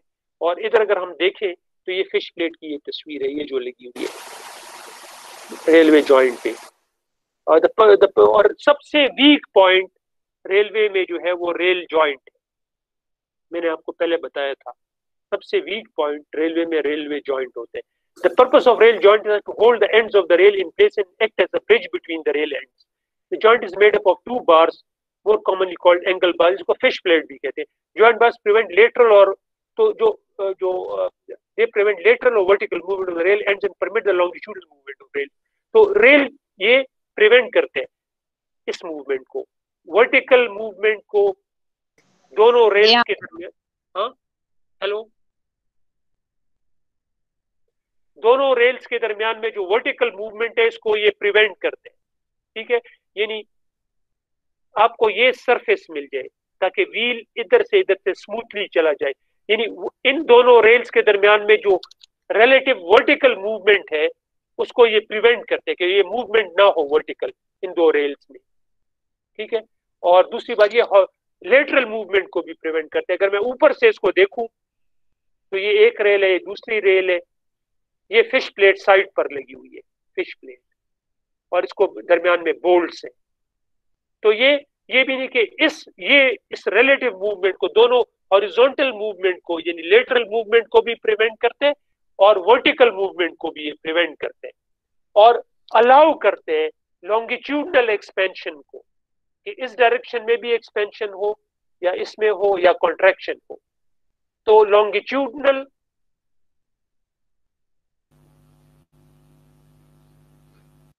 जो मूवमेंट है उसको भी ये अलाउ करते हैं ताकि ये रेल एक्सपेंड भी हो सके और कॉन्ट्रैक्ट भी हो सके.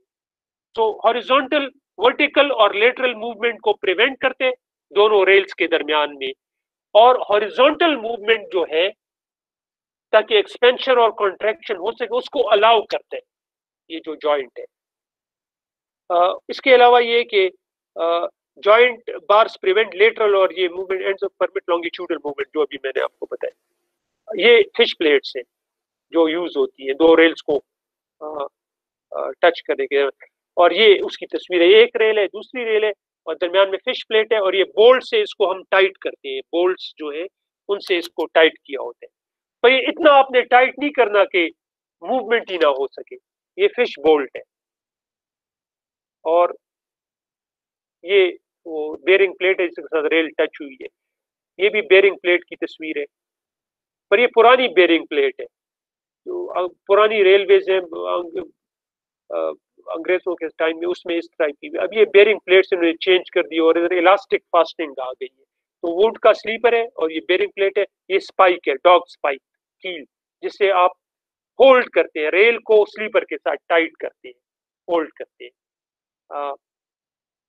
ये जो है ये भी इसको डिटेल में फिर पढ़ेंगे इस स्लाइड से. ठीक है, सो 53 स्लाइड से इंशाल्लाह हम कंटिन्यू करेंगे. मुझे ये नोट कर ले next time. 53 slide we will continue from 53rd slide. इधर मैं लिख लेता हूँ.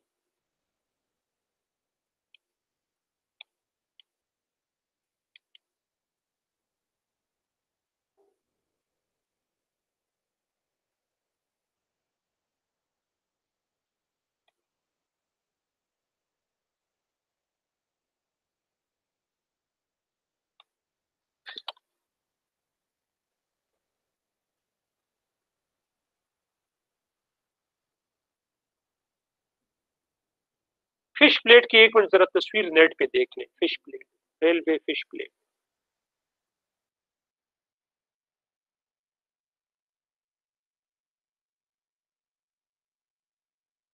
ये फिश प्लेट देख रहे हैं, ये ज्यादा क्लियर है ये वाली.